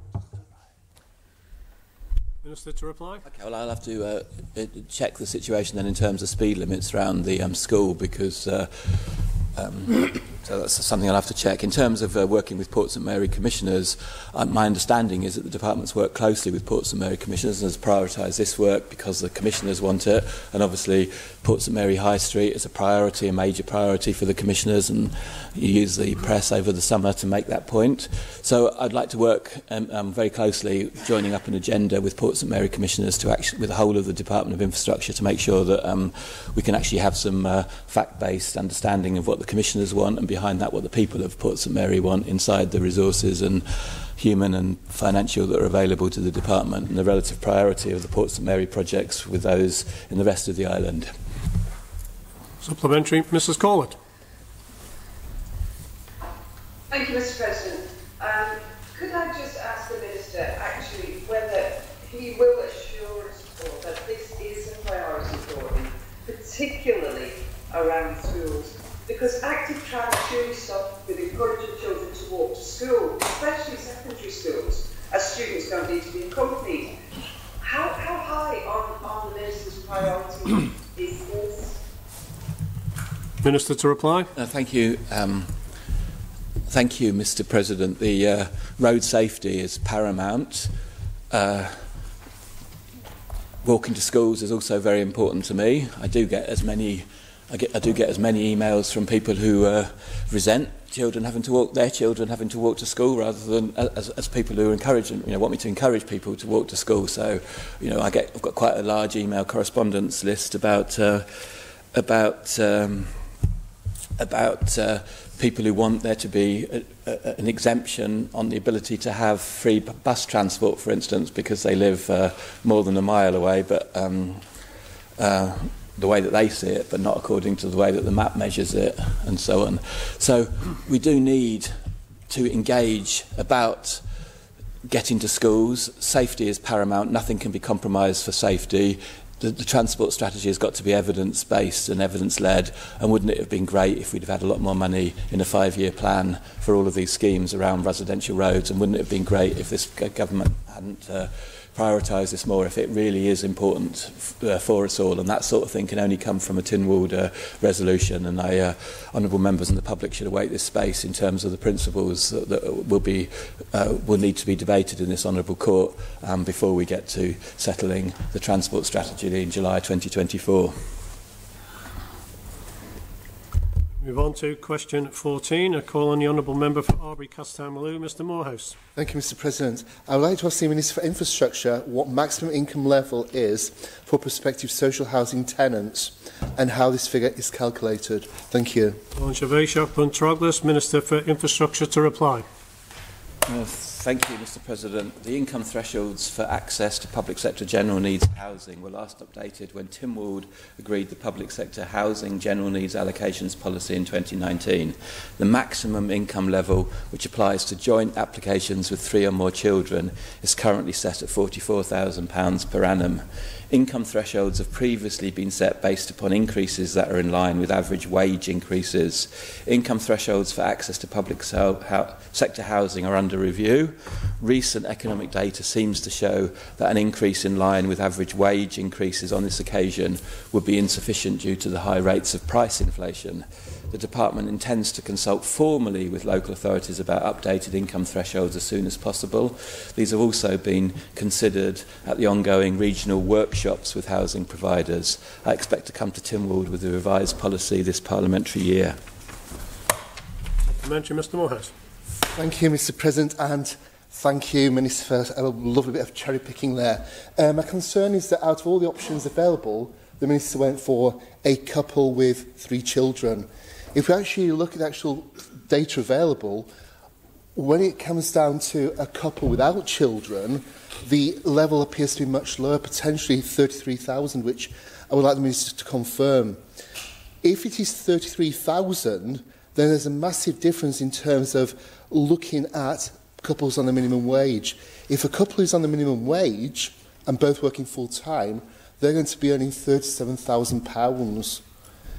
If you've actually got a couple working full-time on the living wage, both working full-time, they're going to be earning £43,000, £10,000 above this level, and very, very close to the £44,000 for a family with 3 children. Could the Minister please give us a bit more detail, please, in terms of couples with no children? Thank you very much. Thank you. Minister to reply. The honourable question is correct. For no children, a joint applicant, the maximum gross income is £33,000, but I answered the question, which is what is the maximum income level for prospective social housing tenants? It didn't tell me anything more about the social housing tenants, so rather than reading out 8 different numbers, I thought I would just answer the question as set. But the questioner is exactly correct, which is for no children, joint application, the maximum gross income is £33,000. As I've said, this is actively under consideration in the excellent regional workshops that commissioners, councillors, housing professionals, clerks are attending at the moment. We've had 2 so far, an excellent one in the south in Colby and an excellent one over in the Western Wellbeing last week. And next week we have the ones in the north and in the east. And we've already got 6 next steps that we're considering in terms of this policy issue, which the housing professionals, those excellent people who work in the local authorities and in the DOI, have put together for political buy-in. So we've got a process in place. Then there will be formal consultation with the local authorities. As I've said in my answer, minimum wage, living wage, median wage need to be considered alongside price inflation, and as price inflation is so much higher than wage inflation at the moment, I would think that the Minister met the question would actually prefer price inflation rather than wage inflation. Having said that, we are looking at all of these issues alongside fixed-term tenancies, the access and eligibility criteria, the mid-rent proposal, and I'm confident that this parliamentary year we can make absolutely huge progress in terms of 8 years on from the initiation of the whole business of reforming access and eligibility criteria, putting people on fixed-term tenancies and linking that with new schemes like mid-rent and perhaps even beyond that to rent-to-buy schemes and other forms of alternative provision of public housing. Mr Morehouse. Thank you, Mr President, and thank you, Minister, for that level of detail. In terms of the change to these bans, it's going to take quite some time. Given that situation, is there any flexibility that can be shown? I'm aware of one couple in my constituency who are just about £1,000 above the maximum income they can earn, and at the moment no flexibility can be shown. Is there any possibility that flexibility can be shown until the new bans actually are pushed through? Thank you, Mr. President. Minister to reply. Thank you very much. So it's a policy, and I can't get into discussing any individual cases, but the access and eligibility criteria are approved by Tynwald in the manner of being a scheme, even though it's a policy in the law rather than a scheme. At the end of this process, it seems to me helpful to regularise this situation by putting in place a scheme, regulations under statute rather than a policy under statute. And I'm sure the officers, being very sympathetic, empathetic people, will try to understand every individual situation to find out exactly, to make sure that the limits are understood by the applicant and are being interpreted properly by the person making the decision about the provision. Supplementary, Lauder. Can I ask the Minister what sort of policy objectives and policy options he's considering taking out to these workshops when he's looking at setting income levels? For example, is he looking at the proportion of the population that would be eligible for public sector housing? Is he looking at the demand and the supply of different housing types to see how many people can be fitted into to these different housing types? So what are the policy objectives here that he is taking to the country through this?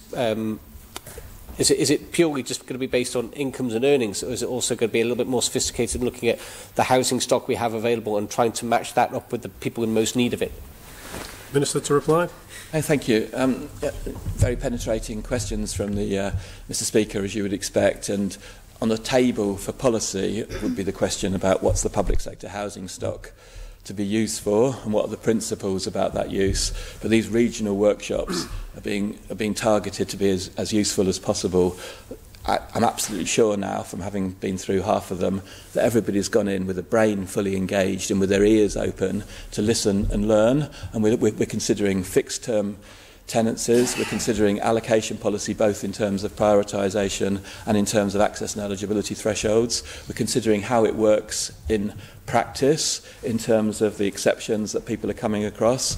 We've collectively put together the data about what rent people are actually paying at the moment, and we're thinking through connections with the shared equity scheme and the mid-rents and the 6 next steps, which commissioners and councillors have already seen, and they're being published if they're not already published, are precisely worked up by the professionals on the front line dealing with real people's situations. So it would obviously be for Tynwald Court eventually to decide the use of the 6,000 or so public sector houses, the nearly 5,000 general houses, and I do hope that we can come forward with, personally, as Minister of Infrastructure, I believe that the future is likely to include a greater role for the mid-rent housing pilot, and expanding the mid-rent housing pilot in Colby, and given the profile of the current people who live in public sector housing, I do imagine that the use of public sector housing will be changing in coming years, especially if we can do something about better quality care, extra care and sheltered housing arrangements, because we have quite an old demography inside our public sector housing stock. Supplementary, Mr. Morehouse. Thank you, Mr. President, and thank you, Minister, for all these detailed answers. My core concern goes back to the actual issue in terms of the gap between the current maximum income levels and the link to the minimum wage and the living wage. Given that there's that massive disparity at the moment, can that simply be focused on as a separate issue and taken out of the wider context and some changes made there? The real pressure in the private sector market at the moment in terms of availability, a 3-bedroom home in my constituency on the market at the moment is £18,600 a year. It's a massive amount. Is that something that can be looked at just in terms of the current maximum levels? Thank you, Mr. President. Minister to reply. Again, thanks for the excellent question. I agree it's absolutely pressing. I've made a commitment to come back with new thresholds for the access and eligibility criteria within this parliamentary year, and the team is focused on it, as are local authority housing providers. These link to shared equity scheme. They will have to link to a decision being made about fixed term tenancies and the rent paid by the 100 or so people who are already paying additional rents to stay inside public sector housing along the lines that Mr Speaker has hinted at. So I think everybody agrees that something's got to change. Exactly how we change it will be subject to Tynwald approval when the new policy comes back this parliamentary year. Within a 2 or 3 year time frame, we could fundamentally transform how public sector housing is used and how the provision is organised. Supplementary, Mr Ashford.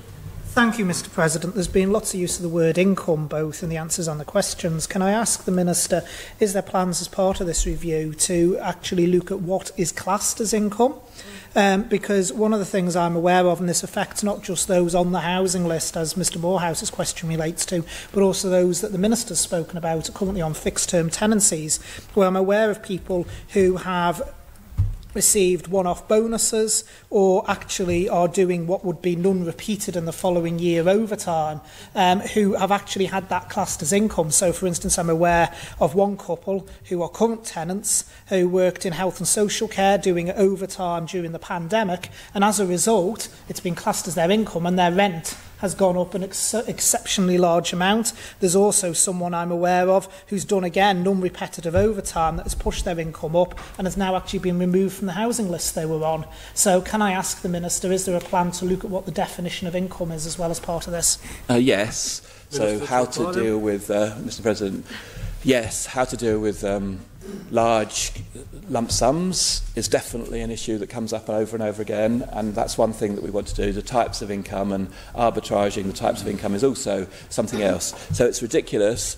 It's ridiculous if people are having to reduce their earnings potential and their take-home income just to stay within thresholds. So especially in Peel last week, so we had some very imaginative solutions about debureaucratising the process to avoid the sorts of arbitragation process. So this is exactly the sort of practical question that it's only really frontline housing professionals will know about, given their rich experience and rich knowledge of actual people's situation with the current application of fixed-term tenancies and actual application of the access and eligibility criteria. So yes, these things are all being taken into account this year. Something to come back to Tynwald this parliamentary year. Supplementary, Mrs Masker. Thank you, Mr President. Would the Minister, who is also Chairman of the Housing and Communities Board, agree with me that many of the matters that have been raised today have been brought up when we've done, not just in our board meetings, but doing our regional workshops? Would he confirm, as my view is, that these matters have been raised and are alive, and it's that there are many difficult situations coming to our notice, but one of the key factors will be getting the right people in the right houses, and this embraces a lot of the questions that are coming forward today. One of the matters, would the Minister agree that the quick fix that we did on the shared equity scheme has addressed one aspect of the issues that are coming to our notice, but it will be important as we go forward that we do engage with local authorities. Some great ideas coming from the operational bodies, and would the Minister agree with me that the Housing and Communities Board has also got its eye on this ball and hopefully will come forward with some major steps that will make a difference in this piece? Thank you, Mr President. Minister to reply. Thank you. Mr President, I welcome the question. I confirm that the issues that are being raised in this honourable court match those that are coming up in the regional workshops and in the Housing and Communities Board's discussion. I'd also like to thank the Vice Chair and members of the Housing and Communities Board for attending some of these regional workshops, and I think it's also great that the Housing Division of DOI plus the Secretariat of the Housing and Communities Board plus at director level Department of Environment, Food and Agriculture Housing and DOI Housing have all been at these regional workshops to listen and learn from councillors and commissioners and clerks and housing managers in the region. Some great ideas are coming up, and it would be wrong if we don't capture those in the new policy that I expect to come this parliamentary year and in the more fundamental review that's ongoing. Final supplementary, Mr Ashford. Thank you very much, Mr President. Can I ask the Minister what the timescales are for these workshops to fully take place and also be completed? The Minister mentioned that he expects to make huge progress in this parliamentary year.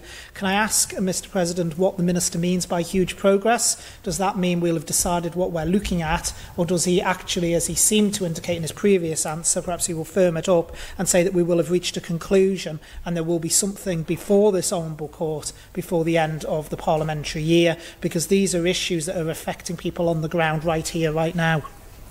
Minister to reply. Thank you, Mr President, and again for the helpful question. The last two regional workshops will take place next week. They were scheduled for this week, but there's a possibility that Tynwald will run into the evenings on 3 evenings this week, and I didn't want to mix that possibility. So the last two, the one in Braddon and the one in Derby, will take place next week. They would have taken place about 4 weeks ago, but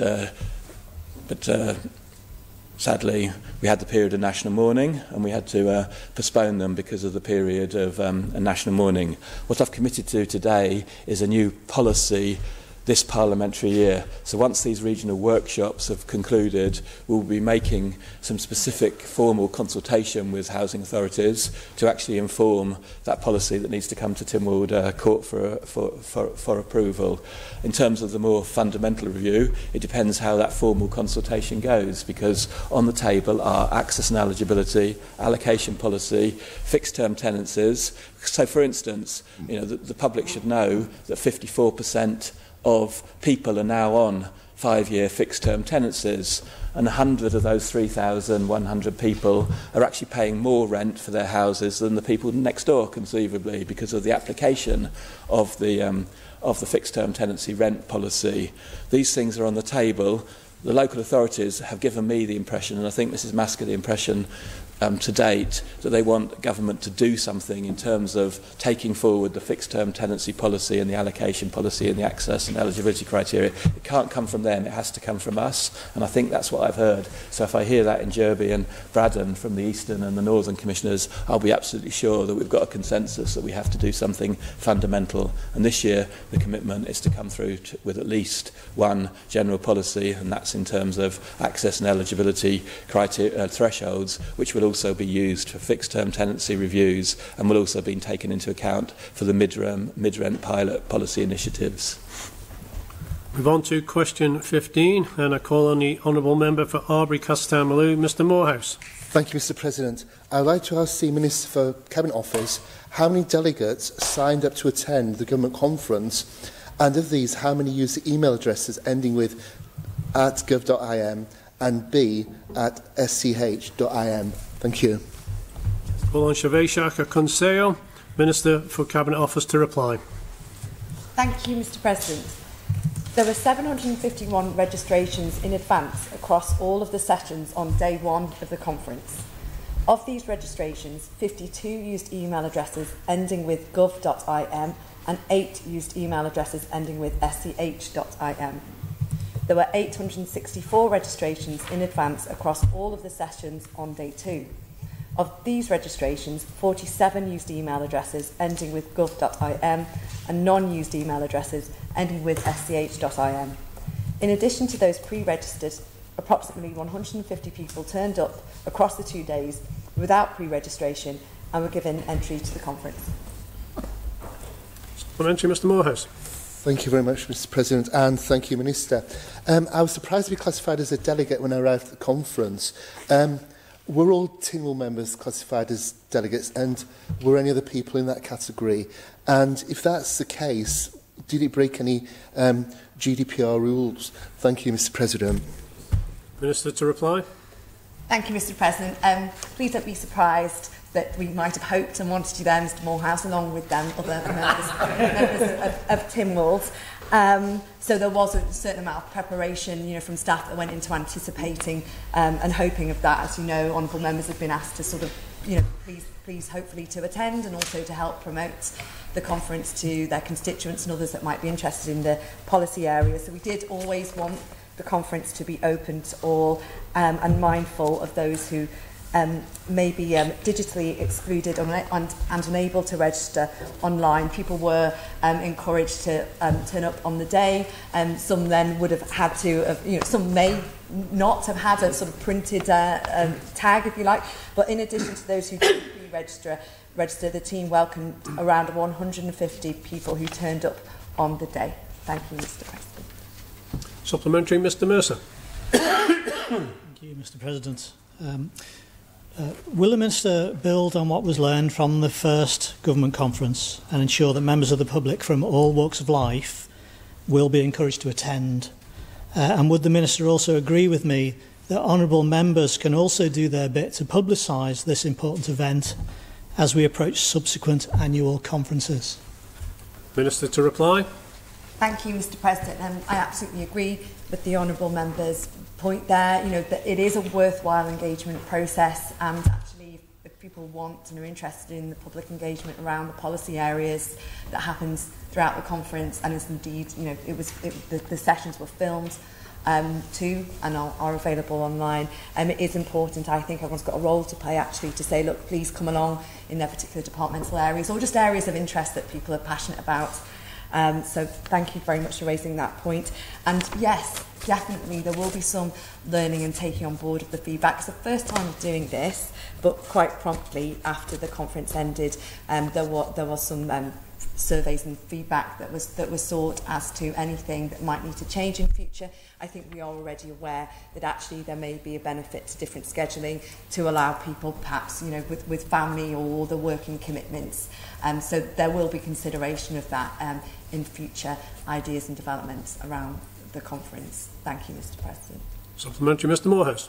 Thank you, Mr. President. In terms of the data set provided, it is interesting in terms of the low numbers using the @gov.im email address. There seem to be large numbers of government employees there. In terms of that situation, if there were a large number of government employees there, what benefit does the Minister hope to get out of that? I was also interested to see the 8 students, or possibly students, using the SCHIM email. I know a group from Castle Rushen came, they thoroughly enjoyed the day and got a lot out of it. Going forward, is that something you're going to push more to get that student interaction and encourage more young people? Thank you, Mr. President. Minister to reply. Thank you, Mr. President. I think that would be worthwhile, certainly with the younger people. They were all students. Pretty sure they were all students as far as I'm aware. There were approaches made to different high schools. You're obviously kind of relying on probably particularly sixth form teachers allowing their students out at that time. I would personally like to see more engagement with younger people on this. There will be definitely some reflection on that. I did try and talk to some of the students who attended. They were sort of sitting back a little bit at the back, and particularly there were more sessions on the first day. I think later on the afternoon would have been of interest to them.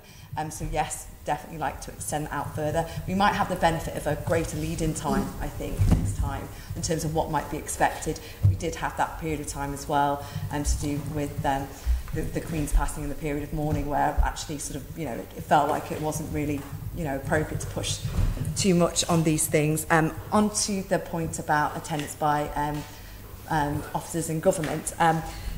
I think that it was really felt that it was important to not exclude public servants. Clearly, many were there actually in their departmental roles, or perhaps manning some of the stands, being on hand and involved in panels and questions and things like this. But we did feel it was important for officers in public service to be able to join in and have their say.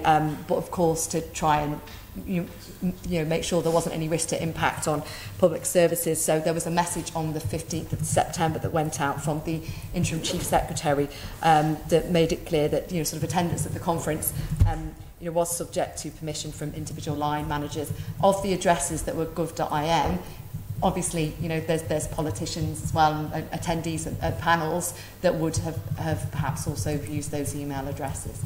Thank you, Mr. President. Supplementary, Dr. Allinson. Thank you, Mr. President, and I'd like to apologise to the Minister because after being invited to be on some of the panels, I actually registered, which apparently is now frowned upon by the Honourable Member for Costown, Albury and Maloo.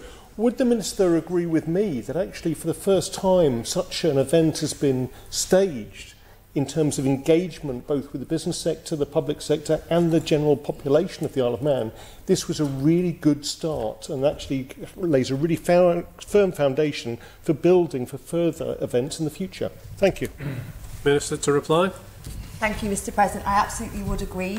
I don't think there's been anything like it before in terms of public engagement and that openness for ministers to actually be put on the spot to outline their policies, their priorities, and also be effectively grilled on those. So I absolutely agree with the Treasury Minister there. I perhaps also make the point that there were additional attendees who joined by events that were organised over the lunchtime sessions. So I think that there were events, for example, from the Chamber of Commerce and also sort of the sponsored sessions that were actually additional attendees and additional networking opportunities that weren't coming through the other registration format for the conference. But it was absolutely worthwhile. It can definitely be built on. It's worthwhile for public engagement and clarity. And there was an emphasis on the economic strategy, and through that emphasis of engagement, there were 200 additional consultation responses on that important strategy. So I think that, combined with the presentation of policies and priorities in a way that has never been done before, has absolutely made it worthwhile. So I hope that next time there might be more engagement from members and also from different people in departments, but also the public, so that we can have that extended engagement to allow people to bring, politicians to bring their policies out to the public, but also for the public to have their say and input on that. Thank you, Mr. President. We'll move on to question 16. Call on the Honourable Member for Arbury Castamilou, Mr Morehouse. Thank you, Mr President. I would like to ask the Minister for Education, Sport and Culture what support is available for children on free school meals whose year group is sent home. Thank you. Call on Cheveshak Insi Sport as Culture. Minister for Education, Sport and Culture to reply. Thank you, Mr President. The Department recognised that in September 2 schools were forced to ask certain year groups to study from home. All parents were written to in order to inform them of the situation. However, as it now stands, all the Department's schools are open to all of our students on roll, meaning that students entitled to a free school meal are now in receipt of one. The Department and school leaders prioritise contingency plans and to find attendance alternatives and ways to supervise break times to enable schools to be safely open and accommodate all of our year groups back into school as soon as possible. And initially there was no arrangements made for lunches for students in receipt of free school meals. If the situation had continued for a longer period of time, provision would have been put in place by the Department. Thank you, Mr President. Supplementary, Mr Morehouse. Thank you, Mr President, and thank you, Minister. Given we're still in a very challenging position, are vouchers or the alternative now available? So if a school was to say this afternoon that children aren't coming into school tomorrow, a year group, would vouchers be available for those children who would qualify for free school meals? We're talking about a large number of children, potentially 20% plus for each year group that's taken out of school. So is that ready to go at this point in time? Thank you, Mr President. Minister to reply. Thank you, Mr President. The Department is currently working with procurement on doing a prior information notice in line with procurement and financial regulations. We did put this notice out earlier in the year, but it does need to go to a full procurement process now. Supplementary, Mr Morehouse. Thank you, Mr President. We need to kind of make sure that goes forward quickly, because that could be an issue, especially over the winter period. It's going to get colder. Many of these families are struggling with general cost of living issues, so can that be pushed? Also, in terms of the letter, how much warning do parents have and guardians? Because I'm aware of certain parents who had issues actually providing childcare when the children were out of school for those days. How much warning is there, and is there any support mechanism in place for those children who don't have a parent at home? Thank you, Mr President. Minister to reply. Thank you, Mr President. In terms of the days at home, the first day at home for St Ninians and Ballacombe was the 21st of September, and the schools did inform the parents as soon as they were aware of the staffing difficulties. St Ninians then wrote to all parents on the 27th to advise that the school would be able to have the contingency measures in place up until half term, so the school fully opened again on the 28th of September. Ballacomene was slightly different, and they wrote to all parents on the 27th to say that due to contingency planning, Year 10s could go back into school, and from Wednesday the 28th it would be open for Years 8 and 9, and that would mean that these year groups would be in more frequently. And then on Thursday the 29th of September, Ballacomene wrote to parents and advised that all year groups should return to school from Monday the 3rd of October. Supplementary, Mr Moorhouse. Thank you, Mr President, and thank you, Minister. How active is the department in actually assessing the quality of work and the support for the children these days? We learnt a lot over the COVID period as that actually proved beneficial when we've had these days. And also there's been anecdotal evidence of issues with children who should have been in school. It's been mentioned on local radio stations and other areas. How the police actually raise this issue with the department? Thank you very much, Mr President. Minister to reply. Thank you, Mr President. As an ex-teacher, you'll know that teachers will monitor their students, and particularly if they're working from home and providing work online. The department is not aware of any concerns raised by the police at any time during that. And you know, obviously the question was around free school meals for the groups sent home, but if the honourable member wishes to raise any concerns with me, I'm happy to try and answer them. On to question 17. I call on the honourable member for Douglas North, Mr Ashford. Thank you, Mr President. I beg to ask the Minister for Education, Sport and Culture what the rationale was and how and why the decision was made to appoint pre-existing head teachers to the senior leadership roles in Williston and Skull and Jubilee primary schools, and if she will make a statement. Call on the Shiveshak Inzi Sport and Culture Minister for Education, Sport and Culture. Thank you, Mr President. Following the announcement of the appointments of new head teachers at Williston and School in Jubilee, who will both also retain their current positions, my department are aware of some of the concerns that have been raised. I'd like to take this opportunity to assure all honourable members that both head teachers are well qualified, experienced and innovative head teachers, and my department is confident that all schools will thrive under their leadership. The head teacher to multiple schools takes on a strategic delivery and is the accountable person for the school. This enables the deputy head teachers to take on operational delivery. The head teacher shall, in conjunction with the governing body of each school, be responsible for the policies and the strategic direction of all the schools.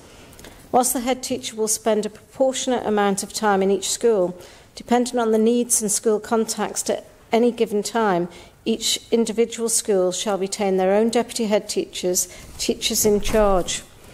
The deputy head teacher and teacher in charge shall be the operational head of the primary school in the absence of the head teacher at any time. I understand there has also been questions raised as to whether this is a cost-saving measure by my department. I can assure members that this is not the case.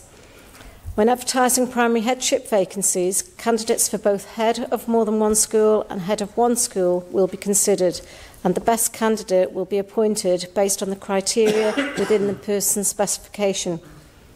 Any savings is put back into the school's individual budgets, and it will be up to the head teacher of the said school to decide how to use this. In some cases, this may lead to additional staffing to support the school.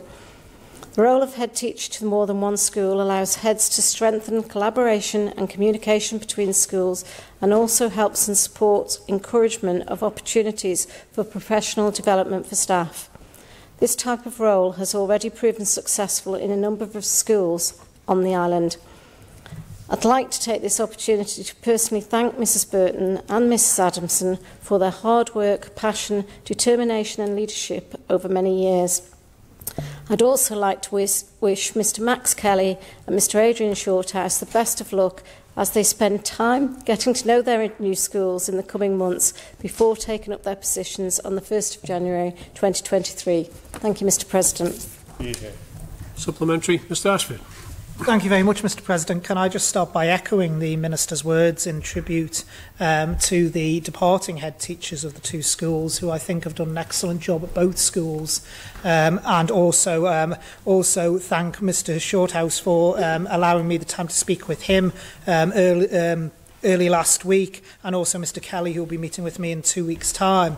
Can I ask the Minister, in relation to this, communication is always key. I've always supported the department in their rationalisation of leadership roles, and particularly when it comes to smaller schools. But can I ask the Minister what consultation was held with parents of the school, and how was this communicated to parents? Because a lot of this seems to boil down to the fact it hasn't been communicated particularly well, and there's an awful lot of parents out there with fears that they're going to end up with a school that hasn't got that leadership figure that it currently has.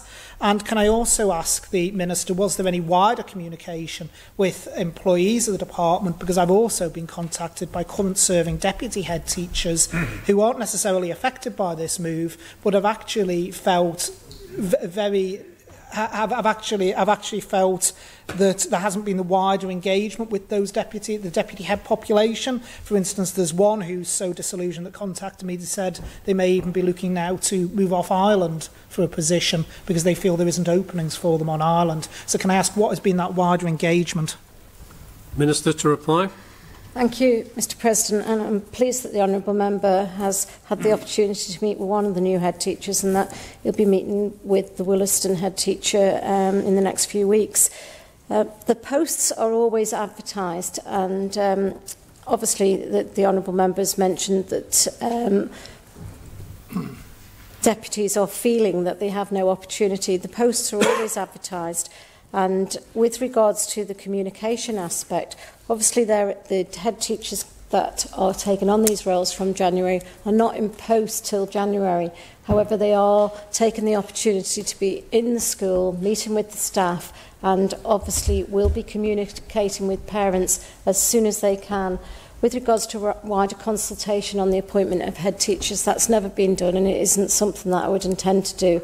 At this time, we've appointed two excellent head teachers in my view, and I hope that the Honourable Member will see the benefits of some of the work that they've already achieved, particularly in the Williston head teacher has achieved with Laxey and Doon. We also have this operation working in other schools in the island. We have it with Manor Park and Annika, which are challenging areas as well, and also Ramsey and Sulby. So it isn't new, and I hope that once the Honourable Member has that opportunity to discuss with these new innovative head teachers, he will see the benefits and the work that they can bring for collaboration and staff development. Thank you, Mr. President. Supplementary, Mr. Glover. Guramaid Ectorenem, with your permission, because I thought we were going to take these two questions together, 17 and 18, it's covering a similar area, and if the Minister's happy with that, because mine was about promotion for head teachers and opportunity, so it's a similar ground. Is that okay with you, I'm Mr. content to allow your question to be asked now, and we will open up I guess the chance for supplementaries on both areas. Guramaid Ectorenem. I too, like the Honourable Member for Douglas North, have had deputy head teachers not directly involved in this contact me saying they feel that this is a bit of a kick in the teeth for them, and also I had one that is now saying this does nothing for retention of school leaders. In fact, quite the opposite. It's making them consider looking further afield for job opportunities. The question is, the Minister said, it's not a cost-cutting exercise. So are the deputy head teachers that are taking on more responsibility at the two schools, including Williston, being paid for that new responsibility? And the very able head teachers that are now multitasking around either 2 or 3, have they had an uplift in salary as well? Minister to reply. Thank you, Mr. President. Obviously, I'm not going to discuss individual contracts for the staff that have been appointed or for any of the deputies that may have chosen to go for the roles. I can say there was more than one applicant for both of the roles. However, it certainly wasn't a response that was inundated with applicants. The most important thing, though, our deputies are appointed to the department schools in a pay range, and they can progress through that range within their roles. Should they wish to seek out more accelerated promotion pathways or they reach the top of their pay range, deputy head teachers have a number of promotion options available to them. These include applying for a promoted post as advertised, which all of our posts are, such as a head teacher position, through open recruitment. When a head teacher leaves, the advert is placed for the head teacher of that school, and applicants may include existing heads who wish to move schools, existing heads who wish to be considered as head of more than one school, and deputy head teachers who consider themselves ready for promotion to headship. Another option is to apply for a deputy headship of a different school, for example, one with a larger student role or with a specialist provision centre. There are other factors that may be considered in this type of move, such as different areas or a wider range of responsibilities. Should circumstances allow, there are sometimes options for secondments, for example, for a specific improvement project or to cover an absence in another school. And equally, as the experience of leadership which deputy head teachers have, it's transferable, and they may choose to seek a leadership role in the Department of Education outside of schools. Thank you, Mr. President. Supplementary, Mrs. Kane. Thank you, Mr. President. The Minister will appreciate there is some concern about increasing the Federation of Junior Ramsey primary schools with another more geographically distant primary school. And while I can appreciate having direct experience of Mr. Max Kelly and his talents in terms of leading a school, there is the expectation that this could become, his leadership could become more thinly spread. Can the Minister indicate what the maximum number of schools would be the department would see being permitted in a federation? And in terms of the teacher in charge, is it that they become the de facto head teacher and that a federated head is more of a strategic business leader doing the administration and the policy direction of a school? Minister to reply. Thank you, Mr. President. I thank the honourable member for her questions. There's certainly no maximum, there's not a policy on the maximum of schools a head teacher can apply for. However, the consideration would be down to the person specification for the school, and obviously we take that into account to make sure we appoint the right person for the role. With regards to the vicinity of Doon and Laxey, obviously people feel, they are close together, and Williston perhaps is that little bit further away. The key piece of information I'd like to give honourable members and security today is, Honourable Member for Garth is correct, it is a more strategic role, and it is about making sure that our children get the best education throughout those three, we'll talk about the Laxey, Doon and Williston, throughout those three schools, from a highly experienced qualified head teacher that will ensure that curriculum, innovation and collaboration is for the best for his students. I'm quite confident of that, and that's why the department has chosen that particular head teacher, and obviously for school in Jubilee to combine QEG with school in Jubilee. Thank you, Mr. President. Supplementary, Mr. Ashford. Thank you, Mr. President. Several questions in one. Can I ask the Minister, the Minister keeps mentioning vacancies being advertised, can I ask when those vacancies are advertised? And for absolute clarity on the last two answers that the Minister's given, can she clarify, is the Minister saying that the two head teachers that have been appointed actually applied as part of this process to actually take on those schools, or was it something that was driven by the department?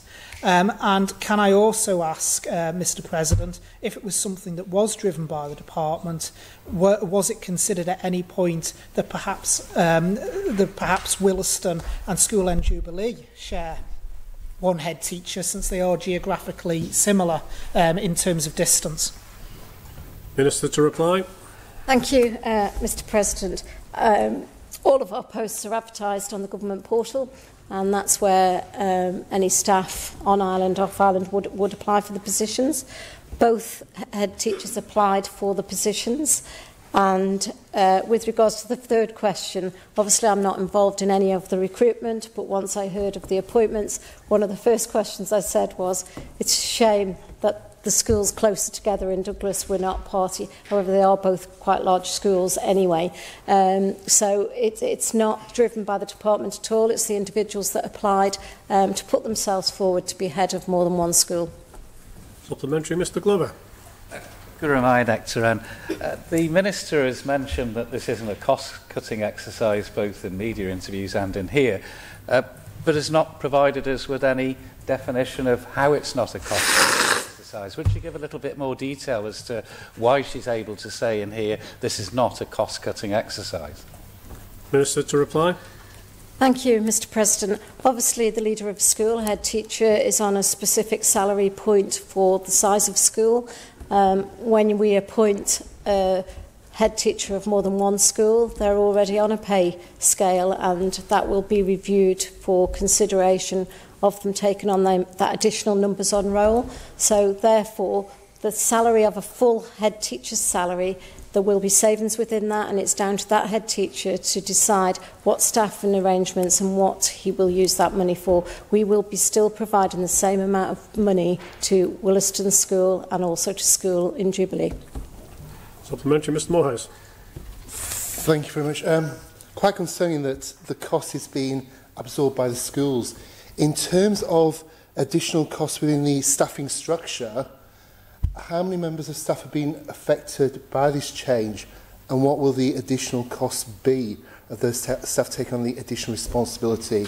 I know the department's getting the schools to absorb the cost, but there must be some recognition there is an extra cost to upgrade the existing teachers to carry out additional roles. Thank you, Mr President. Minister to reply. Thank you, Mr President. And it's up to the head teachers of these schools to decide what their staffing structure is, what they need to provide the education and services to their community, which is the students.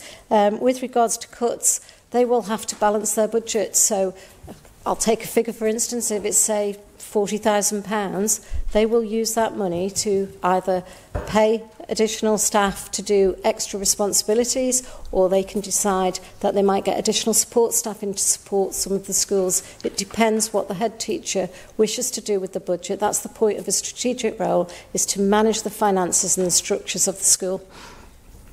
Mr Thomas.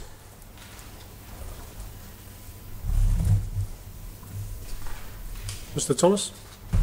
Thank you, Mr President. I beg leave to ask the Minister about the relative responsibilities of the department and the head teachers in all of this. And I suppose the other question behind that is, to what extent does the department micromanage head teachers? Minister to reply. Thank you, Mr President. Thank the Honourable Member for the question. Clearly, it's not for the department to micromanage head teachers. It's for us to ensure that we have the quality assurance and performance out of our schools, and the head teacher has the responsibility to manage their individual schools, and we will hold them to account on budget and performance. Thank you, Mr President. Supplementary, Mr Wallenberg. Thank you, Mr President. The Minister has mentioned the shared leadership model has been successful. What is the measurement of that success, and how do the children benefit from that directly, bearing in mind that the last 2 years have been emotionally draining for them? Thank you. Minister to reply. Thank you, Mr President. One of the measures of success which I've found out about by just doing some research with regards to these two head teachers is they've both been put forward for national awards because of the work that they're doing with collaboration and how innovative it is. What we will do as a department is, obviously, we get results. Our results are in our departmental plan, and that includes primary results as well. So obviously when they take up post in January, next year's results will be an indicator as to how well it's working. But I think the well-being of our students and ensuring that they are in school being educated, and I'm sure in your community you will hear from your parents, and I welcome people to contribute and let us know if there is any concerns, but it's about getting children the best education, right staff and structures in front of them to deliver the education they deserve. Supplementary, Mrs Kane. Thank you, Mr President.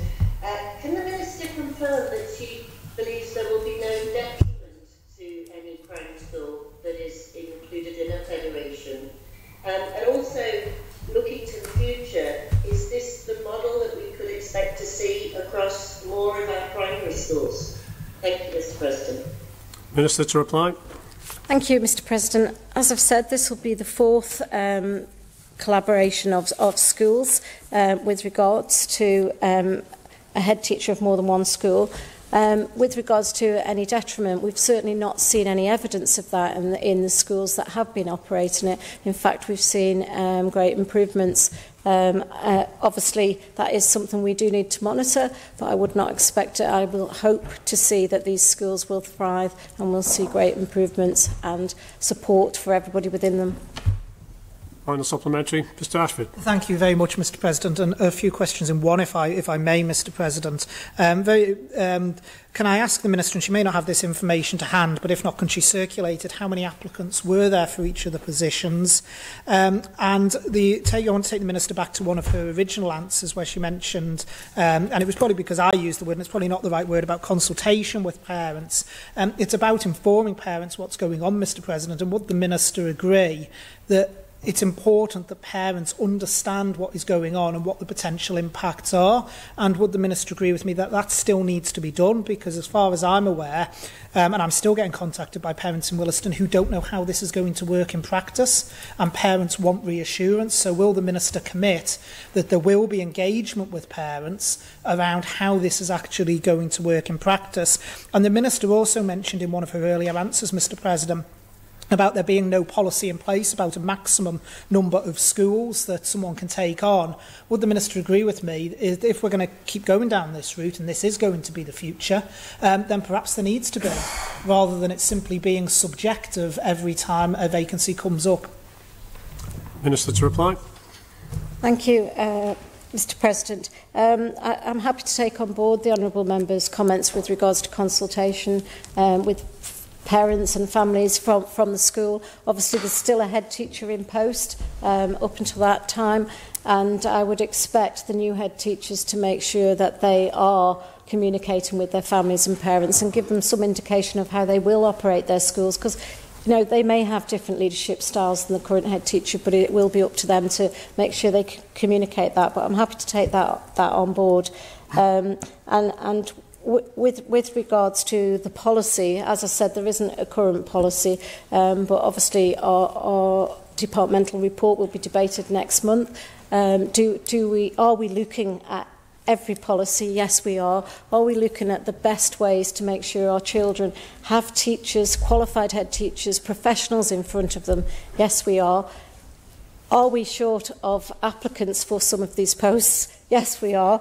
And we had 2 applicants for Williston and 3 for school and Jubilee. So I think that gives you an indication of the people that were applying for these positions anyway. But I'm confident that these schools will thrive under these 2 head teachers.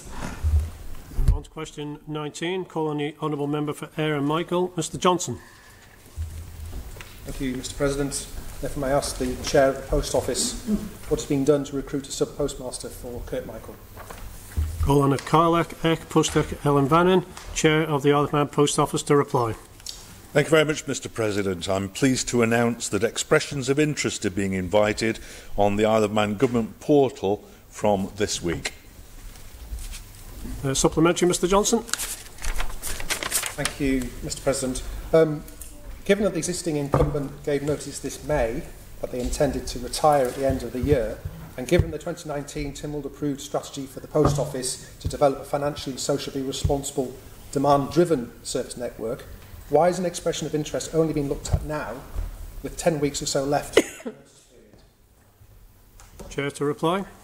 Thank you, Mr. President. My understanding is that there was some uncertainty about agency services that the Post Office is being asked to provide going forward, including my card, vehicle licensing and issues like that, and therefore didn't feel to be in a position to talk to people about taking over that sub-post office.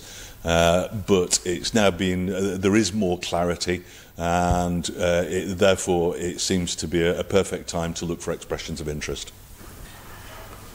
Move on to question 20. Call on the honourable member for Douglas South, Mrs Christian. Apologies. I do apologise. You did ask for a supplementary, Mr Johnson. Please do ask that on question 19. Thank you, Mr President. Can I thank the Chair for his response? The prior information notice, which will seek expressions of interest from interested parties, only looks to provide services in Kirkmichael until the 30th of June next year, so only for 6 months after the retirement of the incumbent postmistress. Can the Chair explain the reason behind this and how this will in any way attract a new provider? Chair to reply. Thank you, Mr President. Isle of Man Post Office Board is seeking to understand interest in providing services for a short period of time, as the Honourable Gentleman says, until June next year, for counter service, parcel collection and or the hosting of a kiosk, while we work to ensure the long-term certainty for services in the community. Once we understand the interest in services an individual may wish to provide, we can progress with the interim procurement as appropriate. Thank you, sir. Final supplementary, Mr Johnson. Thank you, Mr President. If I can put to the Chair, doesn't it show a lack of confidence in the Post Office's own vision to provide and enhance services in communities like Kirkmichael, to be waiting for a steer on vehicle licences, my cards, etc., before a commitment to a vital community service is made? Chair to reply. I think we've got to be careful here, sir, to differentiate between what are social services and what is a commercial operation. And one of the commandments from Tynwald via the Council of Ministers to the Post Office is to operate as a commercial concern. And one of the others is that it makes a profit or seeks to make a profit. And all these services in a declining market are sometimes marginal. So the Post Office has to bear that in mind. It isn't necessarily a lack of confidence, because the Post Office model is changing on a regular basis as well and is looking for new opportunities. I do take the Honourable Gentleman's point, but I think that the Post Office is acting in a responsible way rather than anything else. Sir. On to question 20. Call on the honourable member for Douglas South, Mrs Christian. Thank you, Mr President. I'd like to ask the Chair of the Manx Utilities Authority what the potential risks to the island are of possible natural gas shortages reported by Ofgem. Thank you, Mr President. Call on the Carlac and Shavashan Vannon, Chair of the Manx Utilities Authority, to reply. Thank you, Mr President. The war in Ukraine has created huge volatility and uncertainty in energy markets across Europe. I would firstly like to reassure members and customers that we do not expect that energy supplies to the Isle of Man will be restricted over the coming winter period or have significant impact for the Isle of Man. Manx Utilities imports natural gas for the Isle of Man, both for the generation of electricity and on behalf of Manx Gas. The National Grid in the United Kingdom has published its usual winter outlook, and its view remains that there will be adequate supply margins for this coming winter. That is, there will not be a shortage of natural gas supplies. Manx Utilities also remains in regular contact with its energy suppliers, and therefore it is confident that there is sufficient resilience in their supply chains to maintain reliable energy supplies this winter. Thank you, Mr President. Supplementary, Mrs Christian. Thank you, Mr President. Ofgem did report that they were concerned about Q1 in 2023, if particularly there was going to be a cold winter. Would the Chair like to comment on that, please? Thank you, Mr President. Chair to reply. Thank you, Mr President. Certainly, I think looking at the consequences, potential consequences, rather than the likelihood of a shortage. The issue recently reported in the media and being referred to by this question relates to the Balancing and Settlement Code panel's recommendation. The Balancing and Settlement Code sets out how the GB electricity market operates, and any party may request changes to the code to address issues they are concerned by. Requested changes follow a published process and include a fast-tracking option, which has been requested in this case.